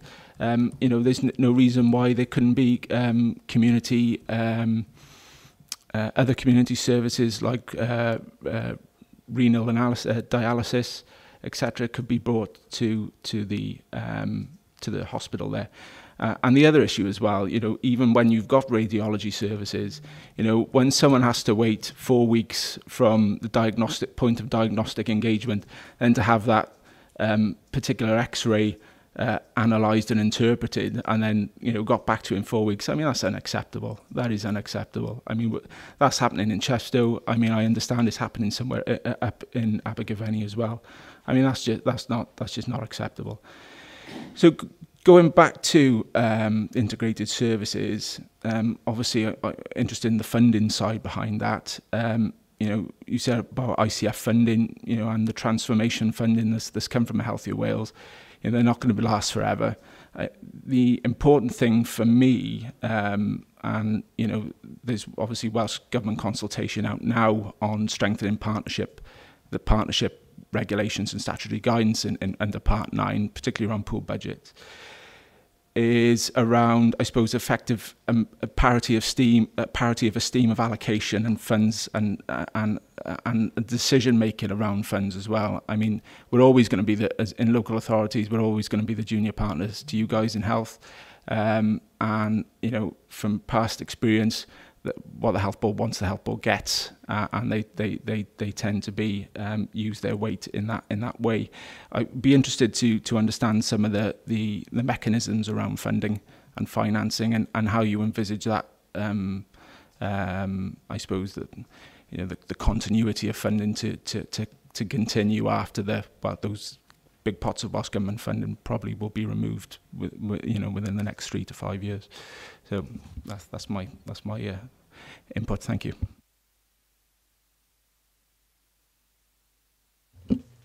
I'll have a go at that. Regarding, there is consultation out and work ongoing on pool budgets at the moment, but just to make sure that people are aware here, that we actually do operate a Section 33 pooled budget arrangement in terms of our integrated teams already within Monmouthshire. So we have already pooled our budgets here.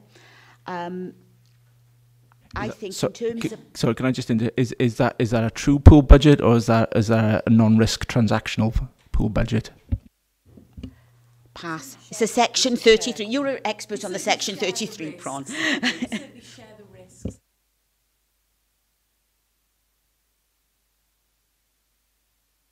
Organisations were engaged in those all the time, really, aren't we? And Eve is the living embodiment of the Section 33 in Monavale. She'll probably talk more eloquently than we can.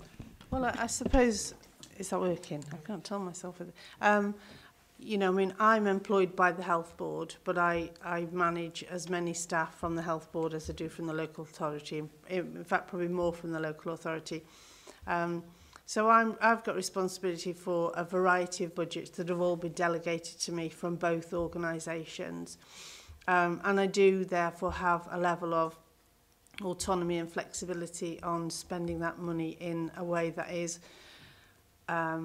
prudent from the public purse perspective, but also in what's right for the patient or person that we're serving. Some of that is in a pooled budget, which is a legal arrangement, whether that's Section 33 money from Frailty or from Monavale, but that's also from, you know, the local authority. Those budgets sit under me, and from the Health Board, those budgets sit under me. And that goes for all of the hubs. So I have responsibility for Monavale and Usk, and the same applies in Chepstow and in Abergavenny.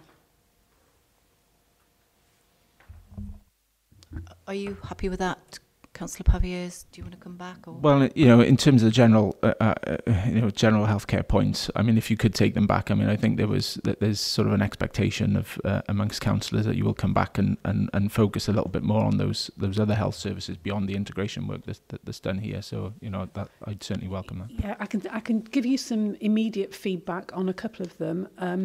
The chemotherapy service. It was something that we initiated. Andy Gray, who's the NCN lead in the South, and myself, looked at what would benefit patients locally, and we approached Velindre Hospital to see whether they would be willing to outreach a chemotherapy service to Chepstow. I think it would be fair to say that the response was one of amazement, that no local community team had ever gone to them before and asked whether that could happen. And they have, to date, been unable to actually meet our request. It's something we still want to do. We're really keen to get those services, as we mentioned earlier, for people who've got chronic illnesses, people with cancer. They're the people who really do need to have that service provided locally if at all possible. But we can't actually make decisions about things like that. We are dependent on other services changing their model of service to make it happen.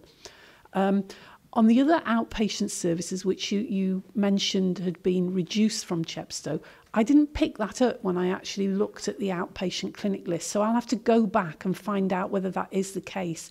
But what we have been doing is actively approaching the consultant-led services from the Royal Gwent and Neville Hall, to ask them whether they're willing to come out. And that's the process that we've been following.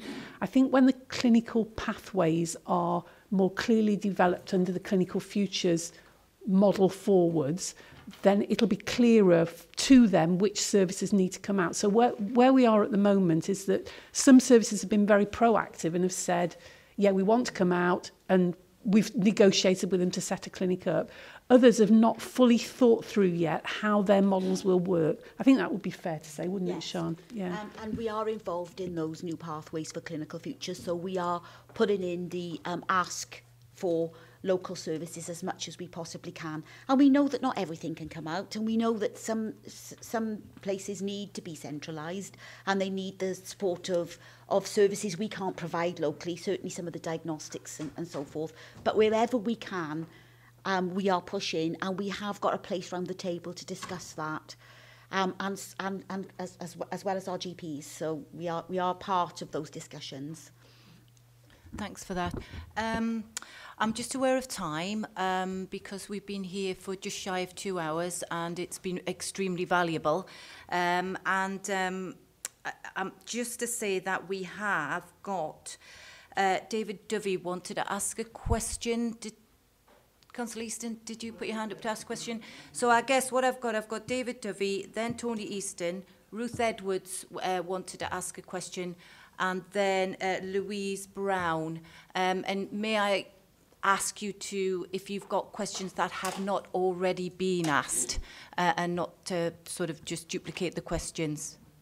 Well, what I'll do then, Ruth, if it's a very quick one, I'll go you first, and then Councillor David Dovey. Thank you, Chair. No, it's not so much as a question. And then when you touched on chemotherapy at Chepstow, I know they've been doing it for a long time in Neville Hall, and sort of north of the county, as it's very rural. They don't like having to go to Velindre unless that is where they have to have their treatment. But the biggest problem with Neville Hall is the parking. Very often they've got to take somebody with them to drop them off to go somewhere else to park or drive around, and that is a big, big concern for anybody who has to have an outpatient's appointment in Neville Hall, is the parking.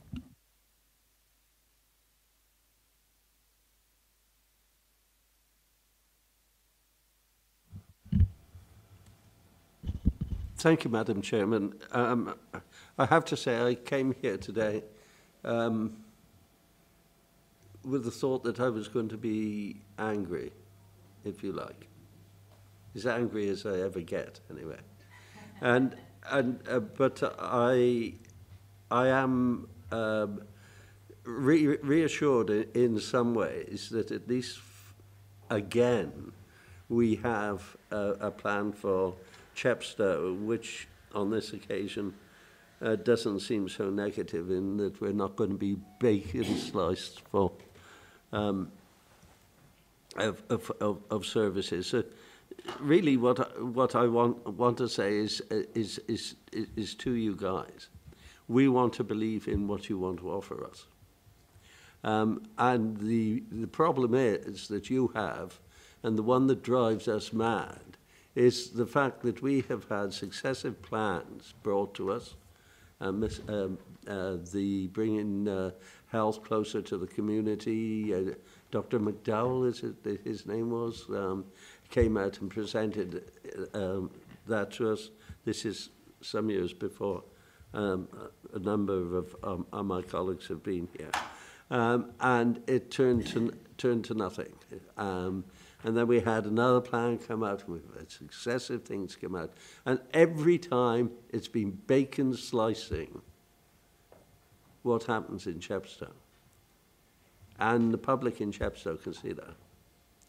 And they are very, very angry about it. You have to bear in mind that the hospital has a history. It had 2 hospitals there before. One of them was arguably the most professional and famous plastic hospital in the UK, definitely, probably in Europe and in the world. And I have a thing about that because my mother worked as a theatre sister there for some time. So people are used to having and are proud of having a hospital service in Chepstow. But that has been taken away from them. They understand that. That moves on. But when we had the money to have a new hospital that was designed in such a way that it would service the local community, they bought into that in spades. And I can remember walking around the town with a bucket because there was no budget at that time for children's things in the school. And I thought of what could I call it, so I called it the Chuck It in a Bucket campaign for Chepstow Hospital. And we raised virtually all the money that was needed to put those sort of facilities into the hospital. What I'm saying to you is we want something that is really plain, simple, no smoke and mirrors. We don't want any fancy language. At the moment I saw the beginning of your presentation with all the lovely colours and whatnot, I was put off by that straight away. It's really a negative thing.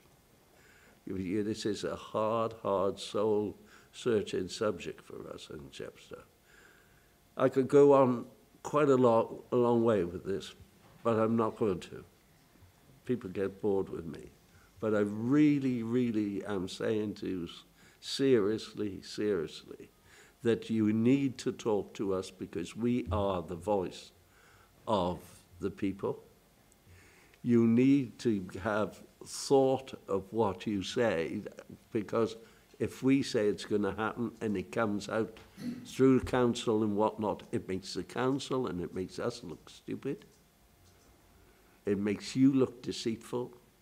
And we don't want any more of the sort of practices where somebody comes to my committee and sits down and answers questions about Chepstow Hospital and what is going to happen to it, and tells us point blank, and I asked him twice, was the closure a reality or not? And he said, no, it isn't going to close.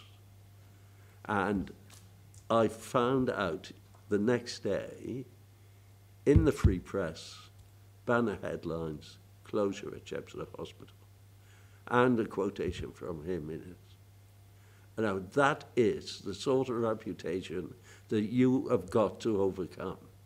Because at the moment, the public and I suspect, people who have been at it, well, me, 13 years, I've seen all the changes. People want it to be right this time. I'm sorry I've gone on, but I really want to paint the background for these good people. I guess you've made it very clear, and I have to say thank you for that passionate plea, and I think it is something that needed to be said. I'm just concerned of the time, but valuable observation and input. Thanks for that, Councillor Dovey. Councillor Easton. Yeah, thank you, Madam Chair. I'm going to be positive, not negative this time. At the last meeting, there was a concern raised, and I thank Sian for the response. I found it next door eventually. The couple are getting on well. I'd like a bit more information about the 5 surgeries in the south of the county and the 47,000 capacity patients, because I've been informed recently that there is a capacity issue in terms of doctors, but not in terms of surgeries, because we've got a lot of housing developments coming along on there, and I'd like a bit more, maybe not today, maybe later, on the depth of response and availability within the south of the county for this capacity issue. The third one I think is quite positive is at Kyle Road. It was going to be knocked down. It was going to put a housing estate there. We are not anymore. And I would like local members in Caldecott to be kept briefed on that matter. Lisa Dimmock made a comment about the facilities available at Chepstow Hospital, which she wasn't aware of. And there's some which I'm not aware of. And you get the personal story now, I suppose, is the teledermatology unit. I didn't know it was there. Had it been there, it could have possibly saved me 14 days in having an operation. It took me a little bit of chivying. My appointment would have been tomorrow, but a little bit of chivying, I managed to get to see the dermatologist in Newport, and his whole job was done last Thursday. But had the teledermatology unit been there, it would save a lot of people the need to go to Newport to see the dermatologist, etc., etc. So, as Councillor Dimmock said, we need to have a little bit more information on what is really there in Chepstow Hospital that's available to us. I understand what Councillor Davies said in terms of the fact that we felt we were let down previously. Well, we've got to move on. Whether you're let down or not, we've got to move on. But we've got to need to know exactly what's there so we can use it to its full potential so that we keep it. We don't want to lose it. And that particular one really caught my eye because early part of August, I could have gone straight to Chepstow, had a picture taken, straight to the dermatologist, and what he said to me a week and a half ago was, it's got to come off, and within 5 days it was off. Could have done that a month ago. So not just me, but others who have similar problems, they've got the facilities there, but we don't know about it. The question I ask myself, and I'll ask the practice manager of Caldicot Surgery this afternoon when I meet her at 1:45, do the doctors in Caldicot know there's a teledermatology service there? So why was I referred to somebody else? I don't know. I'd like some comments on what is in Chepstow generally. I'd like some comments on the capacity within the south of the county, where these 5 surgeries are, where these five surgeries, I can count 4, but I can't count 5. And the fact that I know the ABUHB has been approached recently about a fairly large development in Caldicot, which ties around the capacity issue. Not the facilities, but the capacity, the number of doctors you've got. So I'll leave it there. Thank you, Chair. Okay, I can answer a couple of those points. In terms of the medical services, GP practices in South Monmouthshire, the 5 practices are Caldicot Health Centre.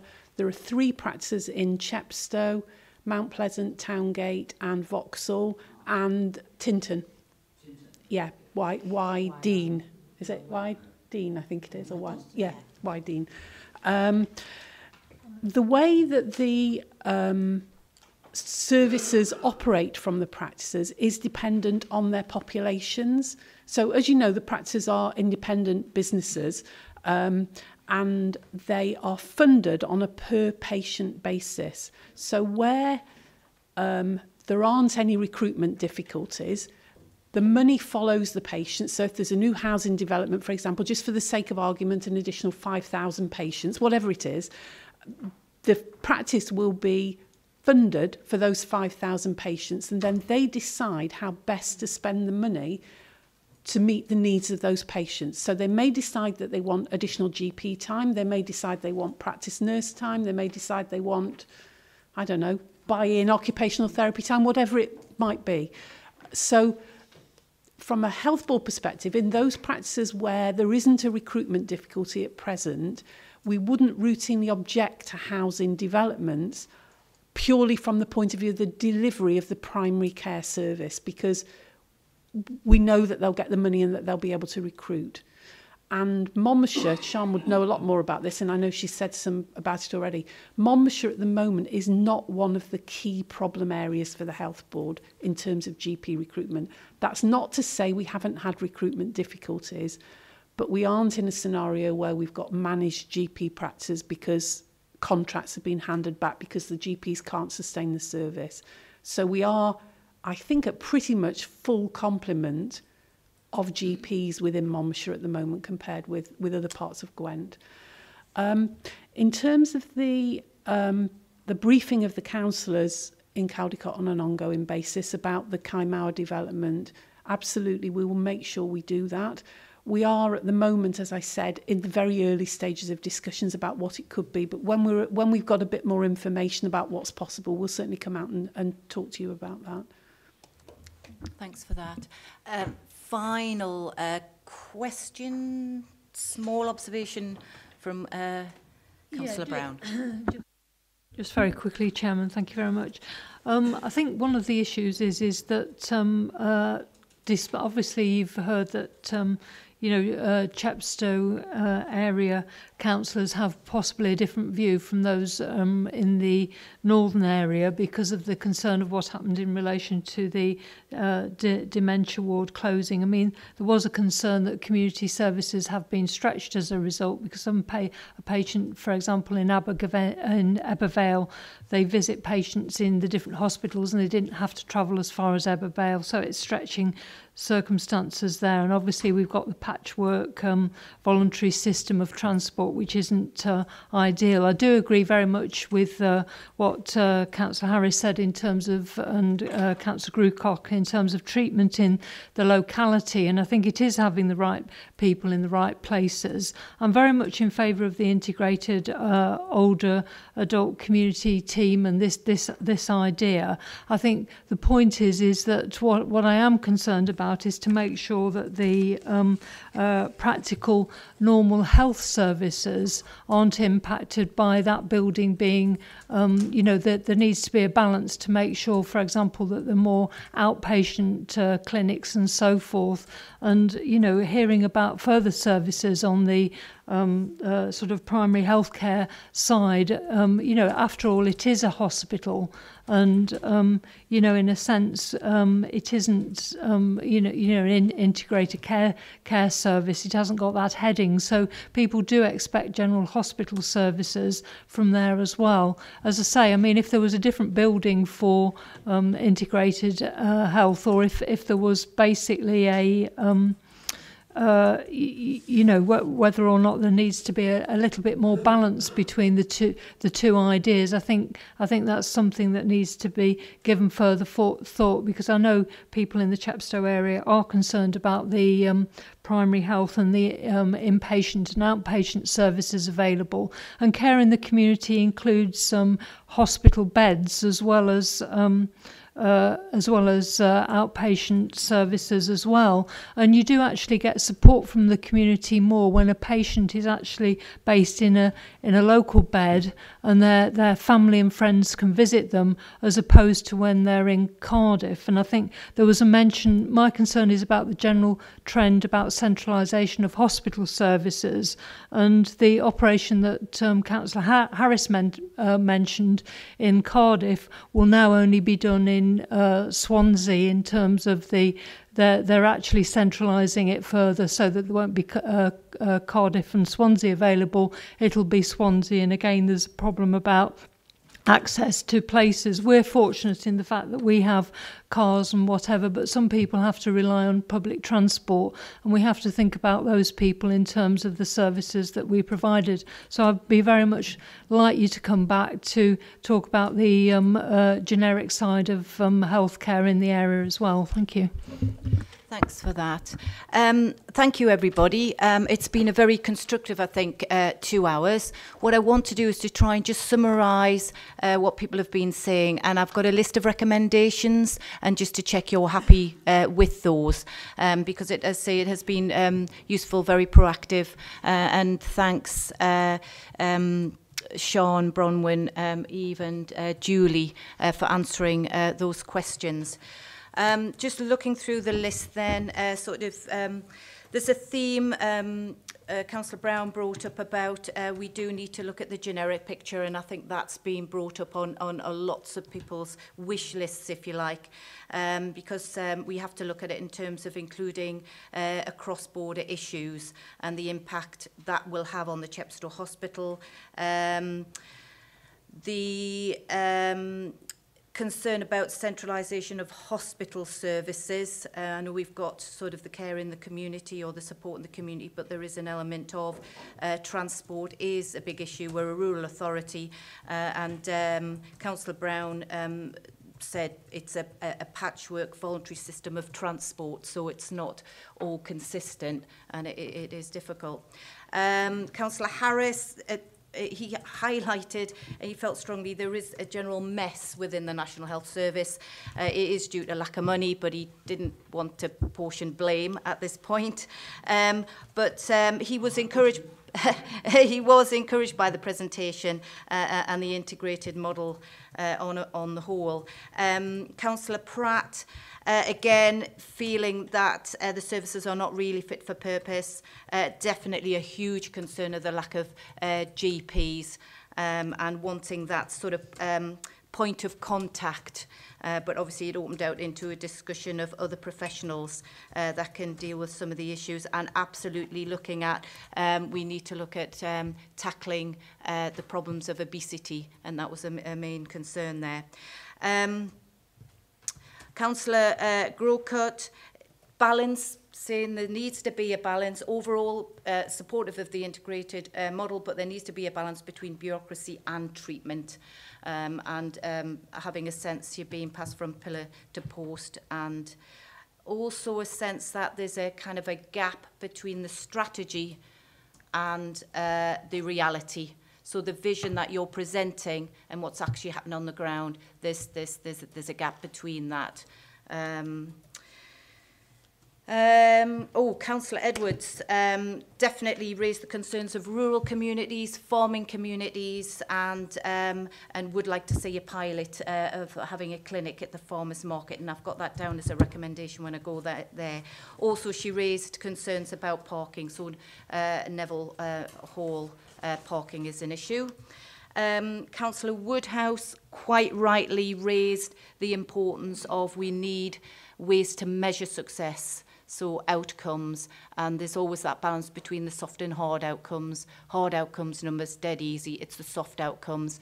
And I think we're very clear that any measurement needs to be useful to the person using the services, and not anybody else who just wants to tick boxes. And I think that is definitely agreed right across the board. In terms of consultation engagement, again, lots of people have said this. Councillor Woodhouse suggested, if you need to consult, please talk to us. We know where the groups are, and we can link you in, and you highlight some of the voluntary groups, and that's really important. Please use us for our points of contact within the community. She's also asked for a progress report on this. Again, it's down as an action point. Councillor Dimmick, she has gone now, but again, she raised, because we've been talking about older people, but obviously she was talking about young people and chronic illnesses, and her plea, I guess, to keep services local and accessible, because travelling when you've got a chronic illness is very, very stressful, and particularly when you have to do regular visits. Councillor Pavier, yes, again, it's been mentioned elsewhere, but need to develop more capacity in primary care, keeping people healthy and leading healthy lives. He, on the whole, supports the integrated service model, but very strongly, and again, it was brought up, and Councillor Dovey made mention of it. There's the concerns that, although there's new services here, concerns that services have disappeared, and he provided a list, and one of them was the minor injuries unit. He talked about keyhole surgery being a possibility to do that locally. We had a discussion about the chemotherapy services. And it's the waiting times again. This has come up with everybody talking about waiting times. If you have an x-ray and then you've got to wait 4 weeks before you can get a diagnosis, and then how long before you get treatment. So this is a grave concern, and I know Councillor Pratt had that concern as well. Partnership working. I think we've all said this, and there's always be this debate, and I think having these sessions are really useful in terms of building up a relationship of trust and respect. But as Councillor Pavier was saying, he always feels that local authorities will be the junior partner in this, and we don't want to be the junior partner. And I guess the element of that is the finance, how the finance is divvied out, because that relates to kind of power balance in effect. But I think there is a sense that definitely on the ground level, in terms of relationships, there's trust and respect and true partnership working. I think it's more strategic and financial element where we don't want our local services sucked into central control. Is that fair for that? Okay, getting there. Always want to make sure everybody's had their view. David Dovey, as say, made he's reassured, he's not angered anymore, but he does make a plea. He's just really concerned that he doesn't want any more bacon slicing, he called it, that there's a history of services just being sliced away, and again made a plea, which everybody has. Please, I suppose it's developing that relationship with the residents so you can bring them along with your vision. Because it is a good vision. People are very positive about that vision, but it's a way of getting that across. And again, Tony Easton felt very positive about this. So, with that feedback, this is what we've achieved. So, the purpose was an update, and I think we've definitely had that update, definitely information we didn't have before. A couple of people mentioned it. Do you want us to recommend that this presentation, if Bronwyn and Sean are happy to come, should be delivered to all members, maybe at a full council or something like that? So happy for us to make that recommendation that this presentation goes to all members? So we put that down, fab. I don't need to vote on it, everybody's nodding, it's fine, isn't it?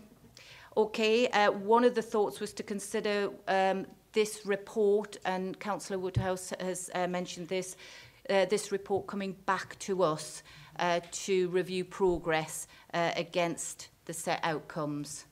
6 months, 12 months, what do you fancy? What do you think's useful?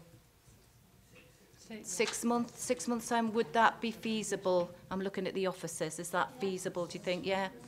Okay, so for this, so progress review in 6 months on this. We are asking for a return visit again. You're going to be living with us, I think. But I think we're looking for a return visit to kind of open the discussion out a little bit more and looking more at the generic services and the future of National Health Services and the effect on Monmouthshire. And if we could invite the Chief Exec, Judith Paget, to come along as well. This might be in 3-4 months' time, but if we can get a date in the diary. People happy with that? I'll just finish this now. Come back, David. Yes, we would like to help you with the campaign on the pharmacies stuff.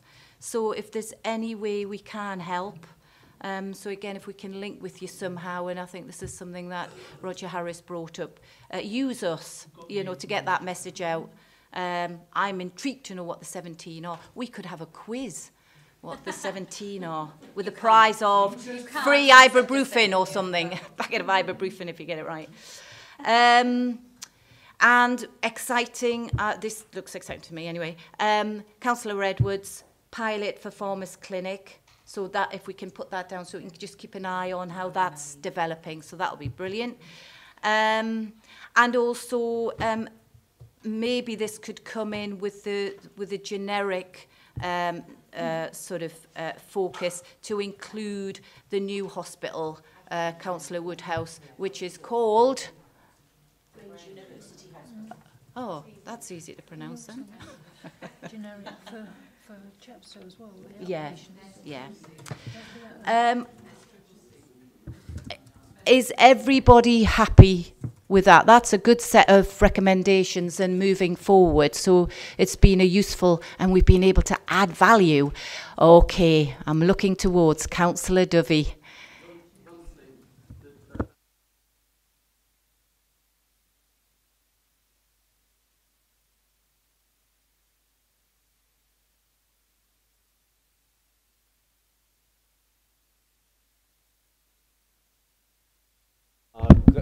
Oh, sorry. In the yeah, is that better? Yeah. Most people don't say yes when I'm talking. They don't at all. What we're experiencing in Chepstow is a big explosion in applications for housing, and indeed it is just across the border, as well in Gloucestershire. And people treat that area of Gloucestershire and Chepstow almost as one. Chepstow is the town for Sedbury and whatnot. So you've got at the moment, for instance, in Sedbury going up about 400 houses there. And that is likely to grow as well. You've got within my ward a growth of housing, which is being developed at the moment.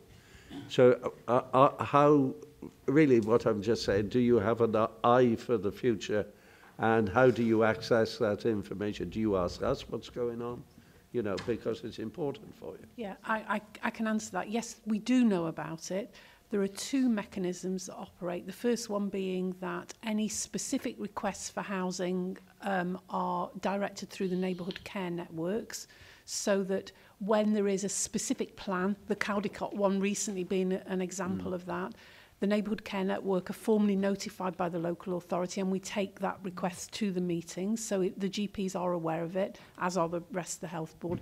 But on a more long-term level, we're obviously part of the planning processes that are done on behalf of the Public Services Board around the future demographics and where services are likely to be needed in the future. And we are in the early stages of discussions with Mark Hand from the planning team here about actually being part of the development plan side of things. So when the LDP is produced, we do receive it for consultation, but this time we're looking to take a more active role in that. So yes, we are involved in that. Brilliant. Thanks for that. Councillor Edwards is chair of planning, so that's nods of head, so pleased with that. All I was going to say, Chair, is if when you speak to Mark, you want to find out how you could get the information from just across the border as well, because that won't come as a norm. Thanks for that. Thank you, Chairman. Well, thank you very, very much. I just want to clarify one point. My Vice Chair just wanted total clarification. On one of the visits return, when we're looking at the generic service, we're having general service, but with a particular reference to Chepstow and the new hospital, just so that but we will be emailing you with an invite. So I think on that, thank you very, very much. It has been really useful. I think we have got some action points there. What I suggest we do is have a comfort break, 5 minutes, and then come back. And Phil Diamond, who's been sitting there so very patiently, and we look forward to hearing your report. And we've got a copy of the report. And I think the discussions today kind of helps with that report as well. 5 minutes, guys. Yeah, thanks a lot. Paul, what report is he coming up with, Phil?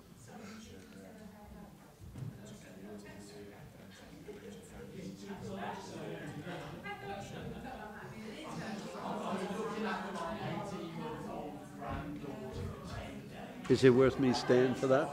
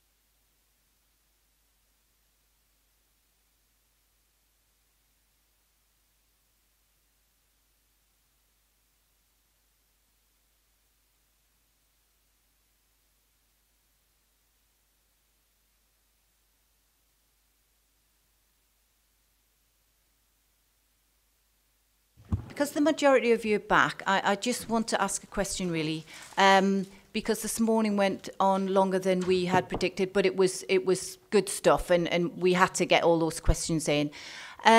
Mark has offered that possibly deferring the revenue and capital monitoring statement to the next meeting, bearing in mind it's early on, it's only in the 2-3 months, and we are on an underspend within our portfolio at the minute. So are we happy to defer that one?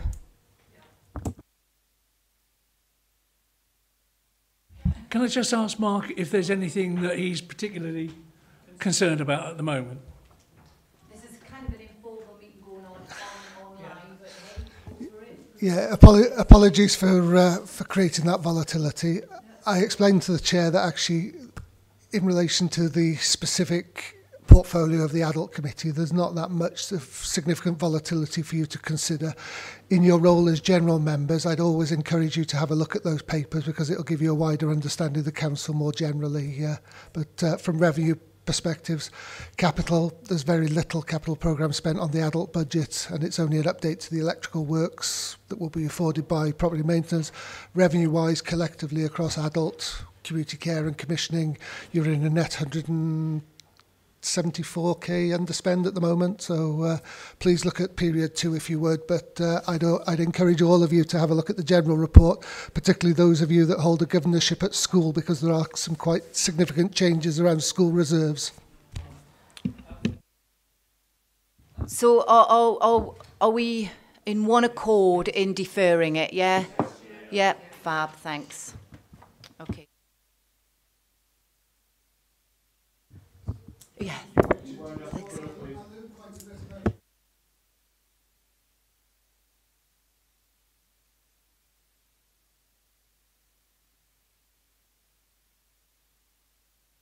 Right, thanks for that then. So the next agenda item is the Dementia Friendly Community report. Again, this has come to us on our request. It's a progress update. And I will, we have got a copy in front of us. We've had it in advance to look at. So if I look towards Phil Diamond, to just get a few highlights and a few areas possibly of concern that you want to draw to our attention, and then we'll have questions. Thanks. Okay, thank you. You'll be pleased to know I won't take too long, hopefully. You've all received copies of the report, so I was just going to sort of focus on some of the headlines.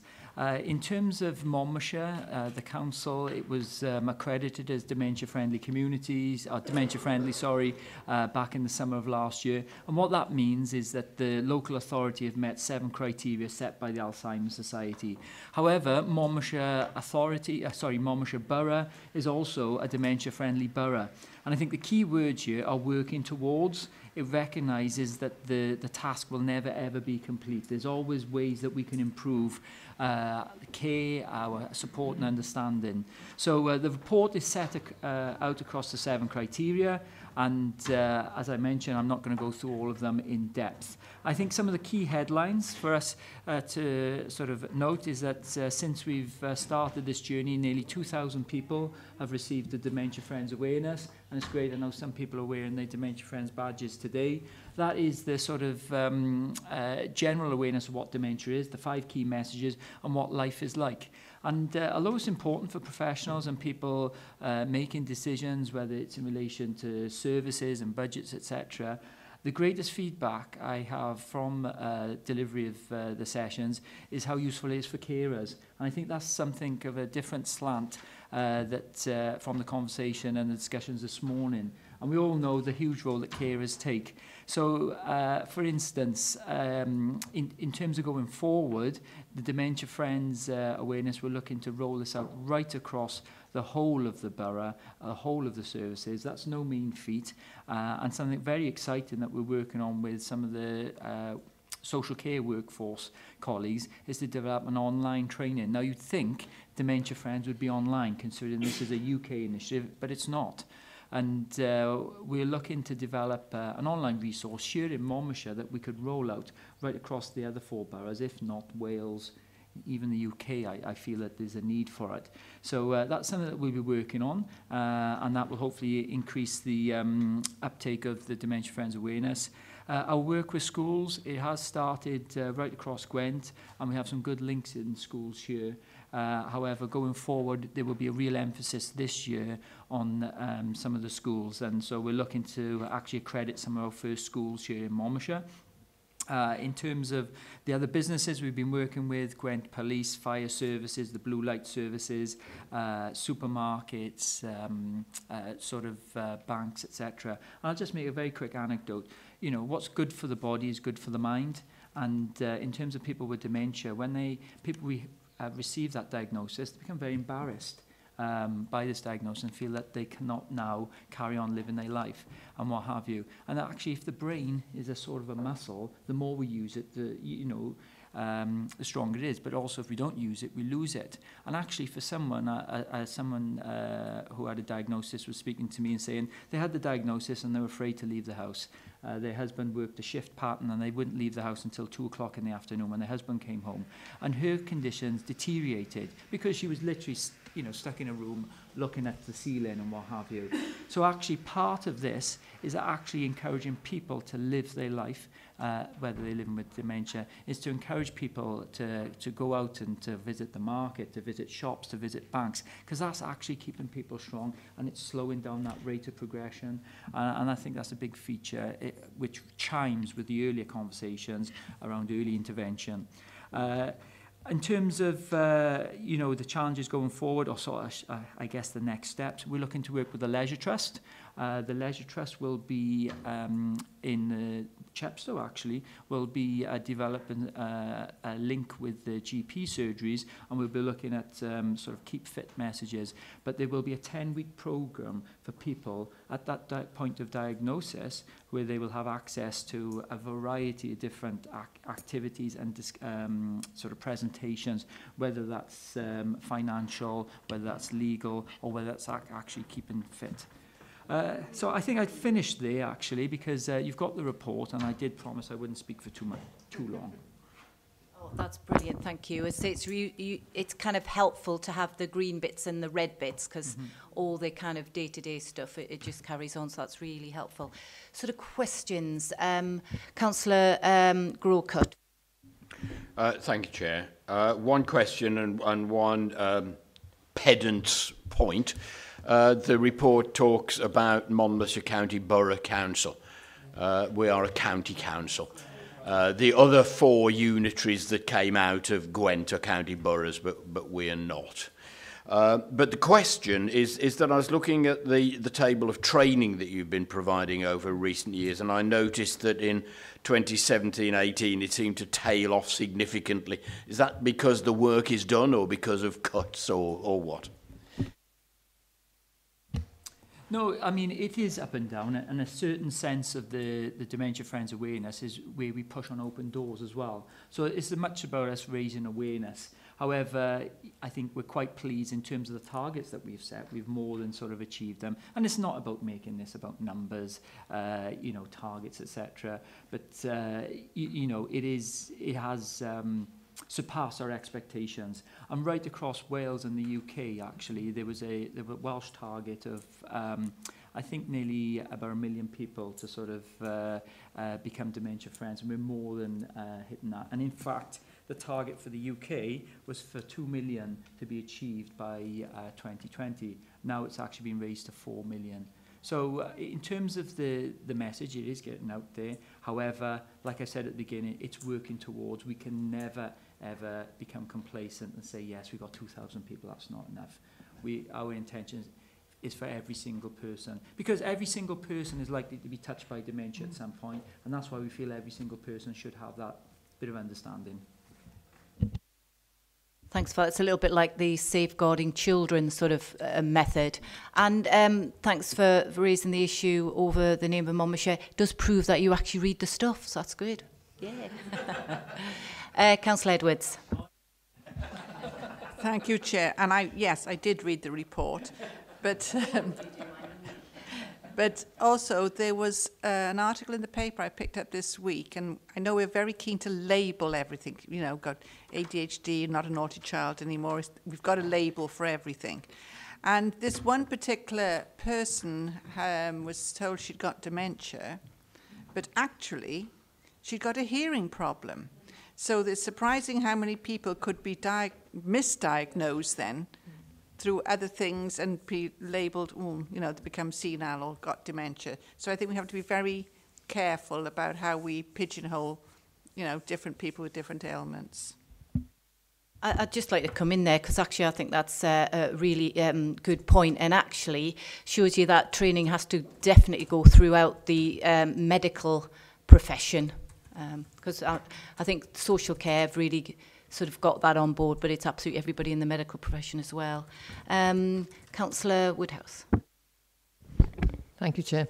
Can I say what fantastic work you're doing? Because I've had some involvement with the Alzheimer's Society in Abergavenny, and I know there's an awful lot of work is being carried out. You're doing it in partnership with all the various organisations. But it's also very heartening to hear that you're starting to work with schools. I think that is really important that young people understand it. You know, they've got grandparents perhaps who are affected by it, younger children, and that understanding. I know I've spoken to young people who sort of benefited from the understanding of it. What's going through my mind is, do you build in refresher courses for people? Because I mean, I know it's important to understand, but things change constantly and diagnosis change, different aspects of this. I just wondered if you have sort of any plans for refresher courses. But yes, I'm sort of encouraging anybody I know to get involved, to be trained, because it is something really important. Some of the sort of scenarios that you give us when we're trained is absolutely really enlightening. So thank you. Yes, the Welsh Government recently launched a sort of a learning and development framework called Good Works, and that's based on research with Swansea University, a guy called Nick Andrews, who's a leading light on this. And what we're now looking to do is to take that forward regionally, and part of that will be a good practice, a sharing event, a refreshing, is for people to share stories and practice as well, and that's actually going to sort of be embedded. But in terms of Dementia Friends, yes, I mean, I delivered a session yesterday to Torfaen councillors, and there was a few people in there who'd received the training, and they said exactly the same. You know, it was useful just to come for a refresher. And what maybe we could look at is maybe different champions delivering the training, because we all come with a slightly different anecdotes and stories and what have you. But yeah, that's maybe something that we can come back to this chamber and do in the future, and maybe with a few updates and stories. Yeah, I think that's a good suggestion. I'll take that back. But in terms of the schools, what I will say, we're also looking to link with students around the Welsh Baccalaureate in terms of the volunteering aspect of the qualification, and link them around the intergenerational work. And Gwent was I believe we're one of the first health boards to have an intergenerational strategy, and there will be hopefully a large amount of work going forward. But also we've an intergenerational choir, yes. You know, there's lots of different work, but we've also developed a storybook as well for some of the younger pupils, and there's an ICF bid, Integrated Care Fund, that's gone forward recently for that book to be distributed to every single school across Gwent. So that'll be every school in Monmouthshire, Torfaen, to receive that. Thanks.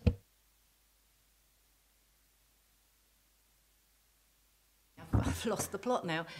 Councillor Brown and then Councillor Pavia.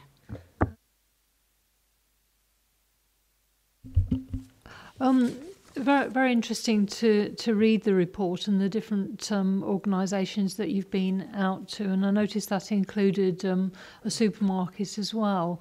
Do you think and then there's a list of partner actions. I mean, obviously it would be good to see that list expand in a sense, but also, you know, for obviously in relation to supermarkets, it's something that people use on a daily basis, and to get understanding there is very helpful as well. And I just wondered, you know, in the sense how they have sort of school champions and things like that, whether or not the supermarkets themselves would take on that role of telling other supermarkets about it, because obviously there's just one that's been mentioned there, and you know, obviously there are other major supermarkets in the area, and it's to develop an understanding. But I also think it's approaching it from the point of view of what people can do as opposed to what they can't do, because I regularly go along to a Singing for Fun group in the Chepstow Methodist on a Wednesday morning, which is basically, it's to do with you know, singing well-known songs, and you know, there's a great deal of enjoyment out of that. But I was interested to hear that one of the wives of a husband who has dementia was also saying that he joined in on table tennis, and I said, well, I'm surprised at that, and she said, well, it's sort of like a natural reaction, in the same sense that, you know, throwing a ball at somebody, they naturally go to catch it. And you know, if you can capture on those sort of type of activities, actually beyond what you think, you know, people could necessarily get involved in, you know, I mean, I'm sure there will be, you know, enjoyment arising out of activities that weren't necessarily thought about before. Thank you. And just to say, yeah, about the supermarkets, we're definitely keen to work with a lot more. We do have the mandate, actually, because all of the supermarket chains have agreed to become dementia-friendly at a sort of headquarters level, you know, and in London, you know, where the majority of the headquarters are. It's just about pushing on open doors. I mean, we have contacted them and we are chasing them. We were in Tesco's recently, in Newport. So once we can go into Tesco's Newport, we can then say, well, look, we can move out to other branches. And I guess the demand has been, you know, so great by other organisations and businesses who want to sort of rush us in, that we've not been able to chase the others in a sense, because we say, well, actually Monmouthshire Building Society want us to deliver all staff. So every Monmouthshire Building Society in South Wales have had the training, so they're missing out. But yes, they're still on our list, and they're still there for us to sort of take forward the work. And in terms of the activities, yes, and I think that's an exciting piece of work that's coming forward from Monmouthshire and Dr. Andy Gray. So I'll feed back that, and hopefully it'll be in the next report. But there's definitely a 10-week programme, and exercise and whether Zumba and things like that will be part of it. Thanks for that. Councillor Pavia.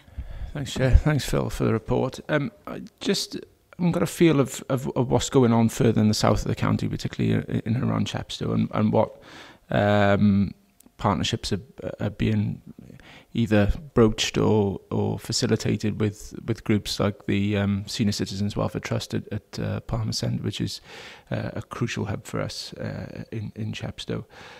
So you did touch on a further rollout of a service within Chepstow Leisure Centre, so I'd be interested just to get a little bit of a flavour of that. Thanks.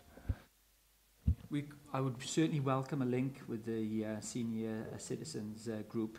I've delivered and worked with 50+ forums right across, you know, the 5 authorities, and you know, as mentioned, it's just who get in touch with us, really, in one sense, because some of this we don't have to sell. We deliver a presentation, and 4 or 5 other organisations, we need this. But yeah, we would certainly be willing to deliver a Dementia Friends session. I've delivered 1 or 2 sessions down in as part of the Ageing Well executive groups, etc. So if you could forward me that link, that would be great. And just another exciting development in Chepstow. We are now looking to accredit GP surgeries as dementia friendly and carer friendly, and that's just a couple of simple steps and criteria. You know, have all the staff in a GP surgery, including the receptionist, receive the Dementia Friends awareness? Do we regularly display information around how we keep reduce our own risk of dementia, etc., etc.? And that's going to be sort of piloted in the Chepstow area as well. And that's and if we get that kite mark, we'll again roll that out right across Gwent. It's a thorough report, an easy read report, which we always like. And we've had a few questions, but I think the lack of questions might be because it's such a good report, to be honest with you. Yeah, everybody happy with that? Again, just very brief summary then. I think when talking about the training, I think the majority of people are sort of saying the training, put your hands up if you have been on the training. I've not been on the fab, yeah. So those who have been on the training are saying it's amazing, it's high quality. I think it touches the soul as well as the brain, I think, the training that's delivered. And there is an element of perhaps encouraging all members, and would it not be good if we had a recommendation that all members of Monmouthshire County Council attend the training at some point? Somebody's writing a note there. Do I need to be aware of that? I'm just thinking perhaps we could arrange the training sort of, prior to a full council meeting. Yeah. So we'll try and find a slot to hit max audience, really. So if we put that down as one recommendation, that we try and encourage all members to take up that training, and that hopefully will kind of support you in what you're doing.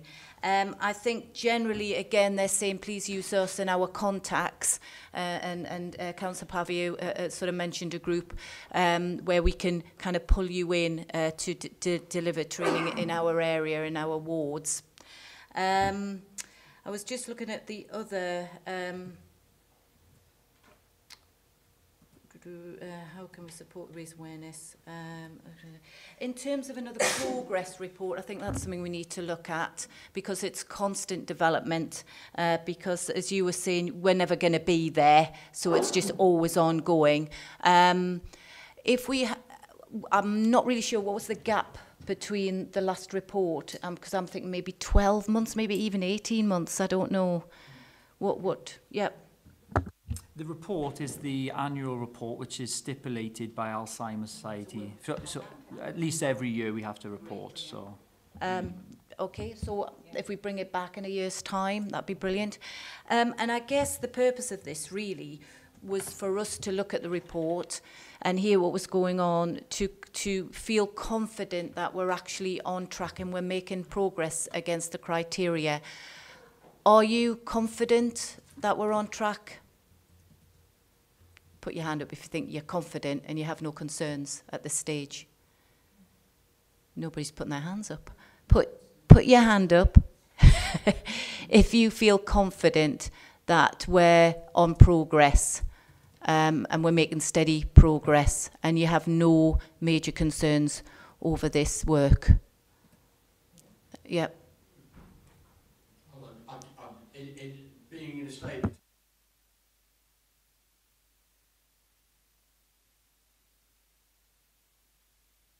I guess we just want to sort of say we're happy with the report, and then we continue to support it. Yeah, but there isn't anything. Yeah. So thanks, Phil, for sitting through the whole of this morning as well. That shows tenacity and commitment. Thank you very much. That's right. And hopefully you found the discussions useful anyway. And yes, I think members are saying, if you need any help, contact us. And my vow is that, when there's training coming up, I will definitely do that training. Thanks a lot. Thanks a lot. Thank you.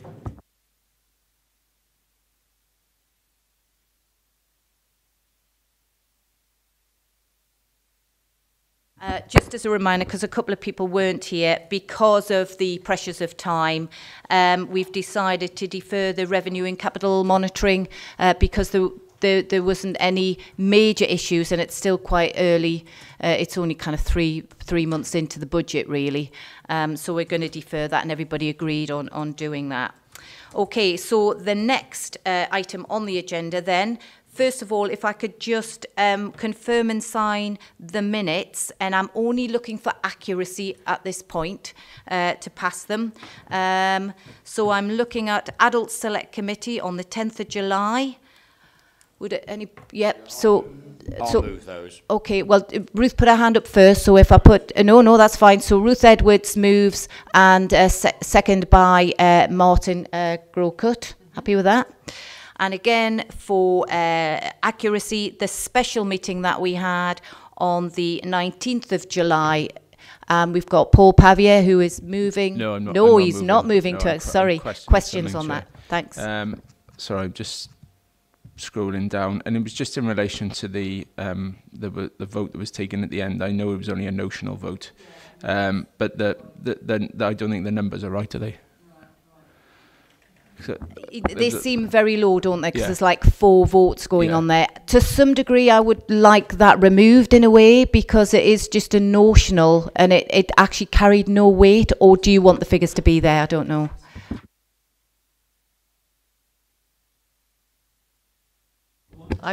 Sorry, I wasn't at that meeting, but when I read the minutes and I saw that, I thought, does this mean people had left before the vote? Or yeah, I just wondered why the numbers were so low. It does look rather strange. is there a way of sort of reviewing the record of evidence? VCR, have we got a VCR on that? Can we go back and have a look?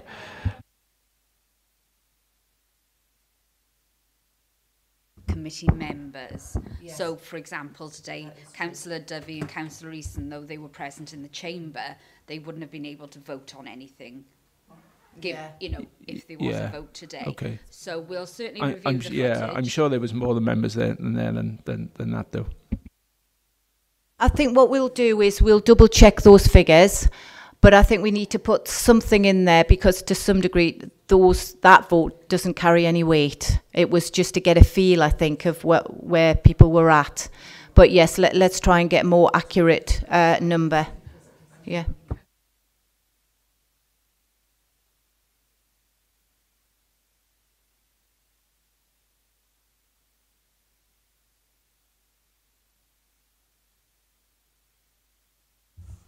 And I think you're right to some degree. It's kind of a bit of a reflection on that. We had a lot of people here because we invited all members. But yes, the voting is just the remaining committee members. So that might be why that's reflected. Councillor Harris. Just to say, Chair, it's in the minutes, if 4 was a quorum, that has to be a valid vote. Oh, it would be valid. Yeah. I think it can't be discounted. That's what I'm saying. I think the point that Councillor Pavia was making, that it just seemed low on numbers as opposed to the validity. Obviously, it would stand, and as I said, as clerk and scrutiny now, we'll check to see. Obviously, we won't be able to see who physically voted because the camera would be on the chair proposing the vote, but at least we will be able to see how many members of the committee were in the chamber at the time. As I said, if it was like today with Easton and Dovey, even though they were physically here, they wouldn't have been counted in the numbers, and that may be the case with this. So we will double check and let you know, okay? I wasn't actually at the meeting, but I did watch the recording afterwards, and I think I haven't got the section of the minutes in front of me, but it may be worthwhile adding a sentence to say only, if it doesn't already, that only members of the committee could vote or something. That may be a good idea, because obviously when people are reading in, it kind of looks a bit sad, doesn't it? Are you happy with that, Councillor Pavier? So with that amendment, are people happy to vote for the accuracy of the minutes? Anybody want to? So no, Ruth Edwards was hand up first, followed by Roger Harris to second that. Yeah, happy. Yeah, okay, thanks. What I would like to do, now that they've been passed as accurate, if you can indulge, I want to just very quickly just flick through the 2 sets of minutes, because there are shaded areas where there's a summary of members' comments and any action points, recommendations. And I'm just going to quickly look through where there's actions to make sure they have been transferred into the action list, so that action list is up to date. Is that all right? So if I read them out, who's kind of just checking they're there? Is that all right? Just because what I really don't want is us making recommendations and it just gets lost in the ether or kicked in the long grass. Okay, so I'm just literally going page by page. So on page 5 of the first set of minutes, I'm just looking at that conclusion. There's not an action there. on page 6. So we've got here, just want to double check that the B&B policy that we've included to be reviewed annually, that we've kind of linked that in. That there was a suggestion, I think it might have been Councillor Brown, that Housing Department liaises with churches to establish areas of joint working. Just to check that's kind of gone across. That's on page 6 of the first set of minutes. Yeah. In the chair's summary, the shaded area. Also, there's county councillors Jane Pratt, Louise Brown and Sarah Woodhouse, Sheila Woodhouse, I don't know who Sarah is, Sheila Woodhouse, sorry about that, to spend a day in the office with the housing staff. Fab. Well, is that in with the action list so we can get an update on that? Yeah. Sorry. Yeah. Page 6 of the actual first set of minutes. Right, Chair's actually reading from the Chair's summary on the set of minutes from the 10th of July, item 6, in the highlighted box at the end of item 6.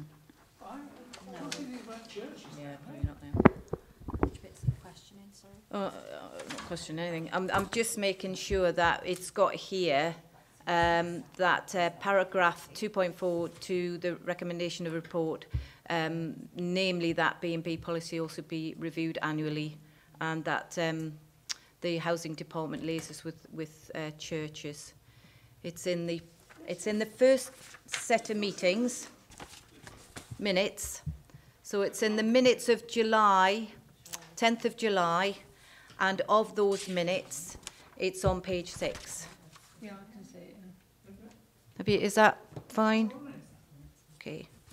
The 10th of July. I mean, this is stuff I should have done beforehand, so. Right. Brown box. Yeah.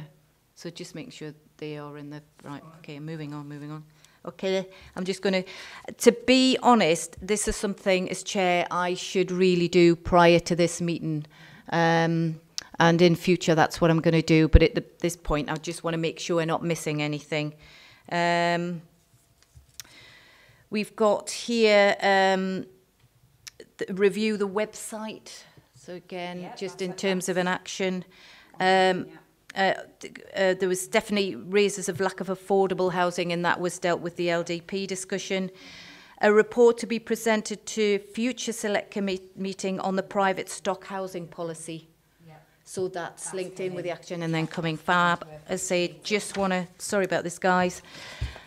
Committee's conclusion on this, the future performance reports receives figures, needs also to have the cohort figures alongside it to provide context. So hopefully that recommendation went through to future reports. Well, exactly. That's why I'm saying it again, to make sure that we don't have to keep asking for it. Oh, this one, I'm not sure it's in the actions, and it links in with Councillor Pavier with the economy and development, and it's that the Assistant Head of Finance to liaise with the Welsh Local Government Association regarding inviting somebody over so that we can question, scrutinise local government funding formula. And if that's in the action, it's just to see where we're with. Yeah, I just want to see where we are with that. And I think that'll be fine, because the other requests are in the recommendations from the previous meeting. Okay then, so I'm now moving on to agenda item 7, which is the action list. So let's have a look at that.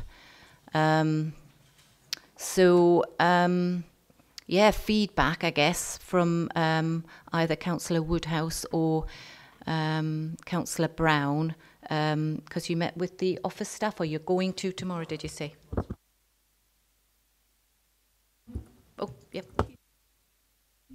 Yeah, Chair, there was also the issue with regard to Councillor Pratt and I saw officers about the personal data issue. and I've actually got a short report, if you want me to read it back, that's been agreed with Councillor Pratt, because there's a recommendation for the committee to consider further action as a result.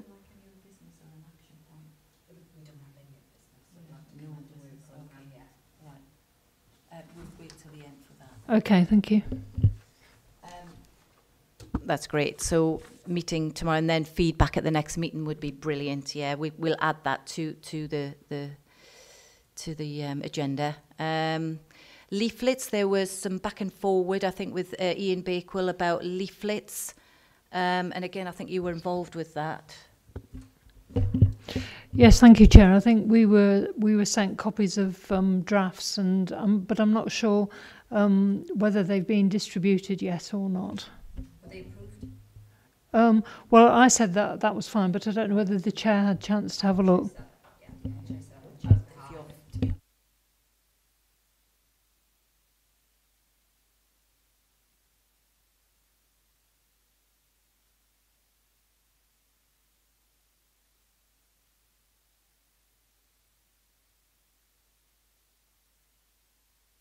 Actually, do you want to do this bit? I'm going to give it. Delegation. Right, Sorry as far as the summaries that I know have been requested by a number of our councillors, that's definitely something that they're looking at the moment. Democratic Services and a number of the policy officers are looking to make all reports more jargon-free and acronym-free. And like I said, just give it a little synopsis at the beginning of the report, which is more of an idiot's guide. So at a glance, if you had no history of the subject matter, you would get your bearings as far as where the report was going. So absolutely. Absolutely. Yeah. And as far as the revenue and monitoring, obviously they've been deferred to the next item, next meeting rather, because of time constraints today. But you know yourselves, budgets is something that comes regularly, and as of the next month or so, we will be doing budget scrutiny through Select. So that's always something to look forward to. Yeah. Thank you very much. Are people happy to just have a quick feedback from Councillor Brown on the data stuff, or would you want to have it actually on the agenda for next agenda? I think bring it as agenda just because I think it'll get lost. Yeah, I think that's probably a good idea because we're getting near the end of the meeting, aren't we? And you know, I did agree a joint report with Councillor Pratt, and she's obviously not here at the moment. So okay. I think that would be better because then we can look at it in more depth. Yeah, that's something obviously we can look at adding to the work programme. I can liaise with Councillor Brown and Councillor Pratt on those items. And as quite rightly Councillor Harris just said, obviously he needs the background and the information on it. And as we're barely core it now, I think it's best to bring it fresh to the next meeting or a very soon meeting. What I will say in response to Councillor Pavia's query, we've just reviewed the footage of the special meeting back in July. And when the vote was taken, there was 4 members of the committee in attendance and 3 non-members of the committee in attendance. So that may be where the confusion is. Obviously, Wendy is happy to add something along the lines of non-committee members are not eligible to vote, so that if someone who hasn't sat down and read the Constitution, as if, would see at a glance that obviously it wasn't a case of miscounting or disinterest. It is simply a case of committee members are the only ones to vote in those situations. With this sort of topic and future topics equivalent, especially when we're looking at the health board services, making it a joint select, because obviously there were a lot of members, people here today who aren't members of the committee and they were at that particular meeting. So if we could even open it up to all members, but just to make sure that it has a wider range. Okay. An excellent suggestion. What I will say is that all members get copies of agendas, and all members are available to come to all meetings. So obviously, I get the point about the invitation, but any member is available to come to any meeting if there's anything on the subject matter of the agendas, hopefully which they read, and come along to. But we'll certainly, you know, bear that in mind for when they return. Moving on to the next agenda item, looking at forward work programme. I think today, I think less is more. I am aware there's a lot of reports, a lot of reviews, and I will quote again, Paula, this is not an area to have a show and tell. It's got to be something that we can add value to, because time is precious for officers and for us, and it's about having things on the work programme that we are, you know, strategic things that we want, or policy changes that we want to move forward, and as I say, add value to. Even from this meeting, there's an awful lot going ahead for the work programme, I think.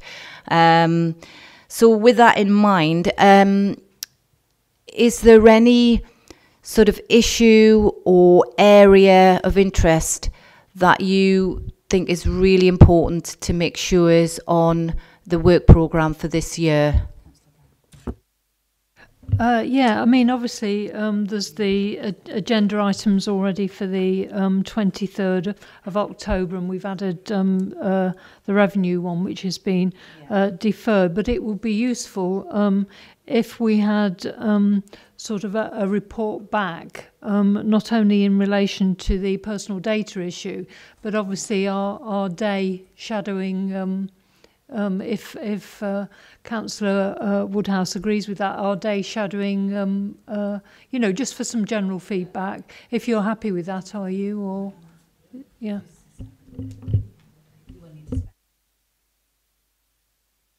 As it stands, the 23rd of October is incredibly busy, and as Councillor Breaker rightly said, it's about the quality of the scrutiny.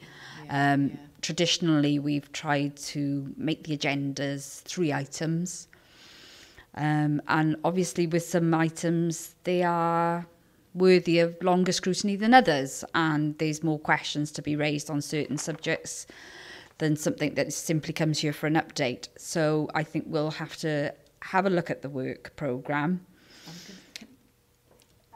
I guess in the light of it's not a show and tell, I guess I'm questioning why My Mates programme was put on the agenda. It's a brilliant programme, it's working well, it's very interesting, but do we need to scrutinise it? Over to you. Again, that comes to Adult Select as more of a update performance monitoring item. So although it doesn't necessarily come to the next meeting, perhaps if we have a quieter session, certainly bring that along. Next month's meeting is more about a lot of social housing items, which conveniently have come at the same time. So, I mean, that's married together really well. As I said, if we're looking at other items, we may well need to call a special. There will be a special for the budget monitoring, budget scrutiny rather, which will be no doubt scrutinised as separate committees and a joint committee. So we'll certainly look at your calendars before making any decisions.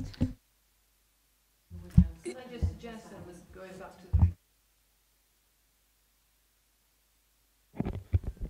Going back to the report from tomorrow's shadow day, we're going to shadow the housing team.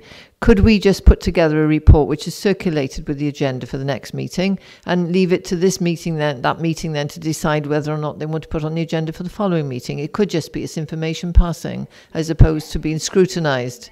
Yeah, okay. And we leave it for the committee to decide if they want to take it further. The very thing with Julie Boothroyd's report as well. Let us have it in writing, and if there's loads of questions that come out initially, then in the pre-meeting we can decide that will go to another meeting. We don't even have to go into the full meeting for that. Sorry, I think we've already agreed in any event that we can do a short report back on the, because we've missed it today. Yeah, so I mean that won't take a great deal of time, and I appreciate the point that Councillor Harris has made, because if the My Mates initiative is more of an information report as opposed to a scrutiny report, then obviously there is the difference between the two, isn't it? Because it actually says it's an update as opposed to, which suggests it's an information report, but we won't know till we actually see it. Okay, thank you.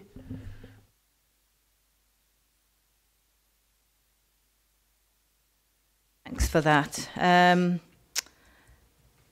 Where are we now? Gosh, I haven't had a coffee in between. I didn't have that comfort break, you see. I sat here waiting.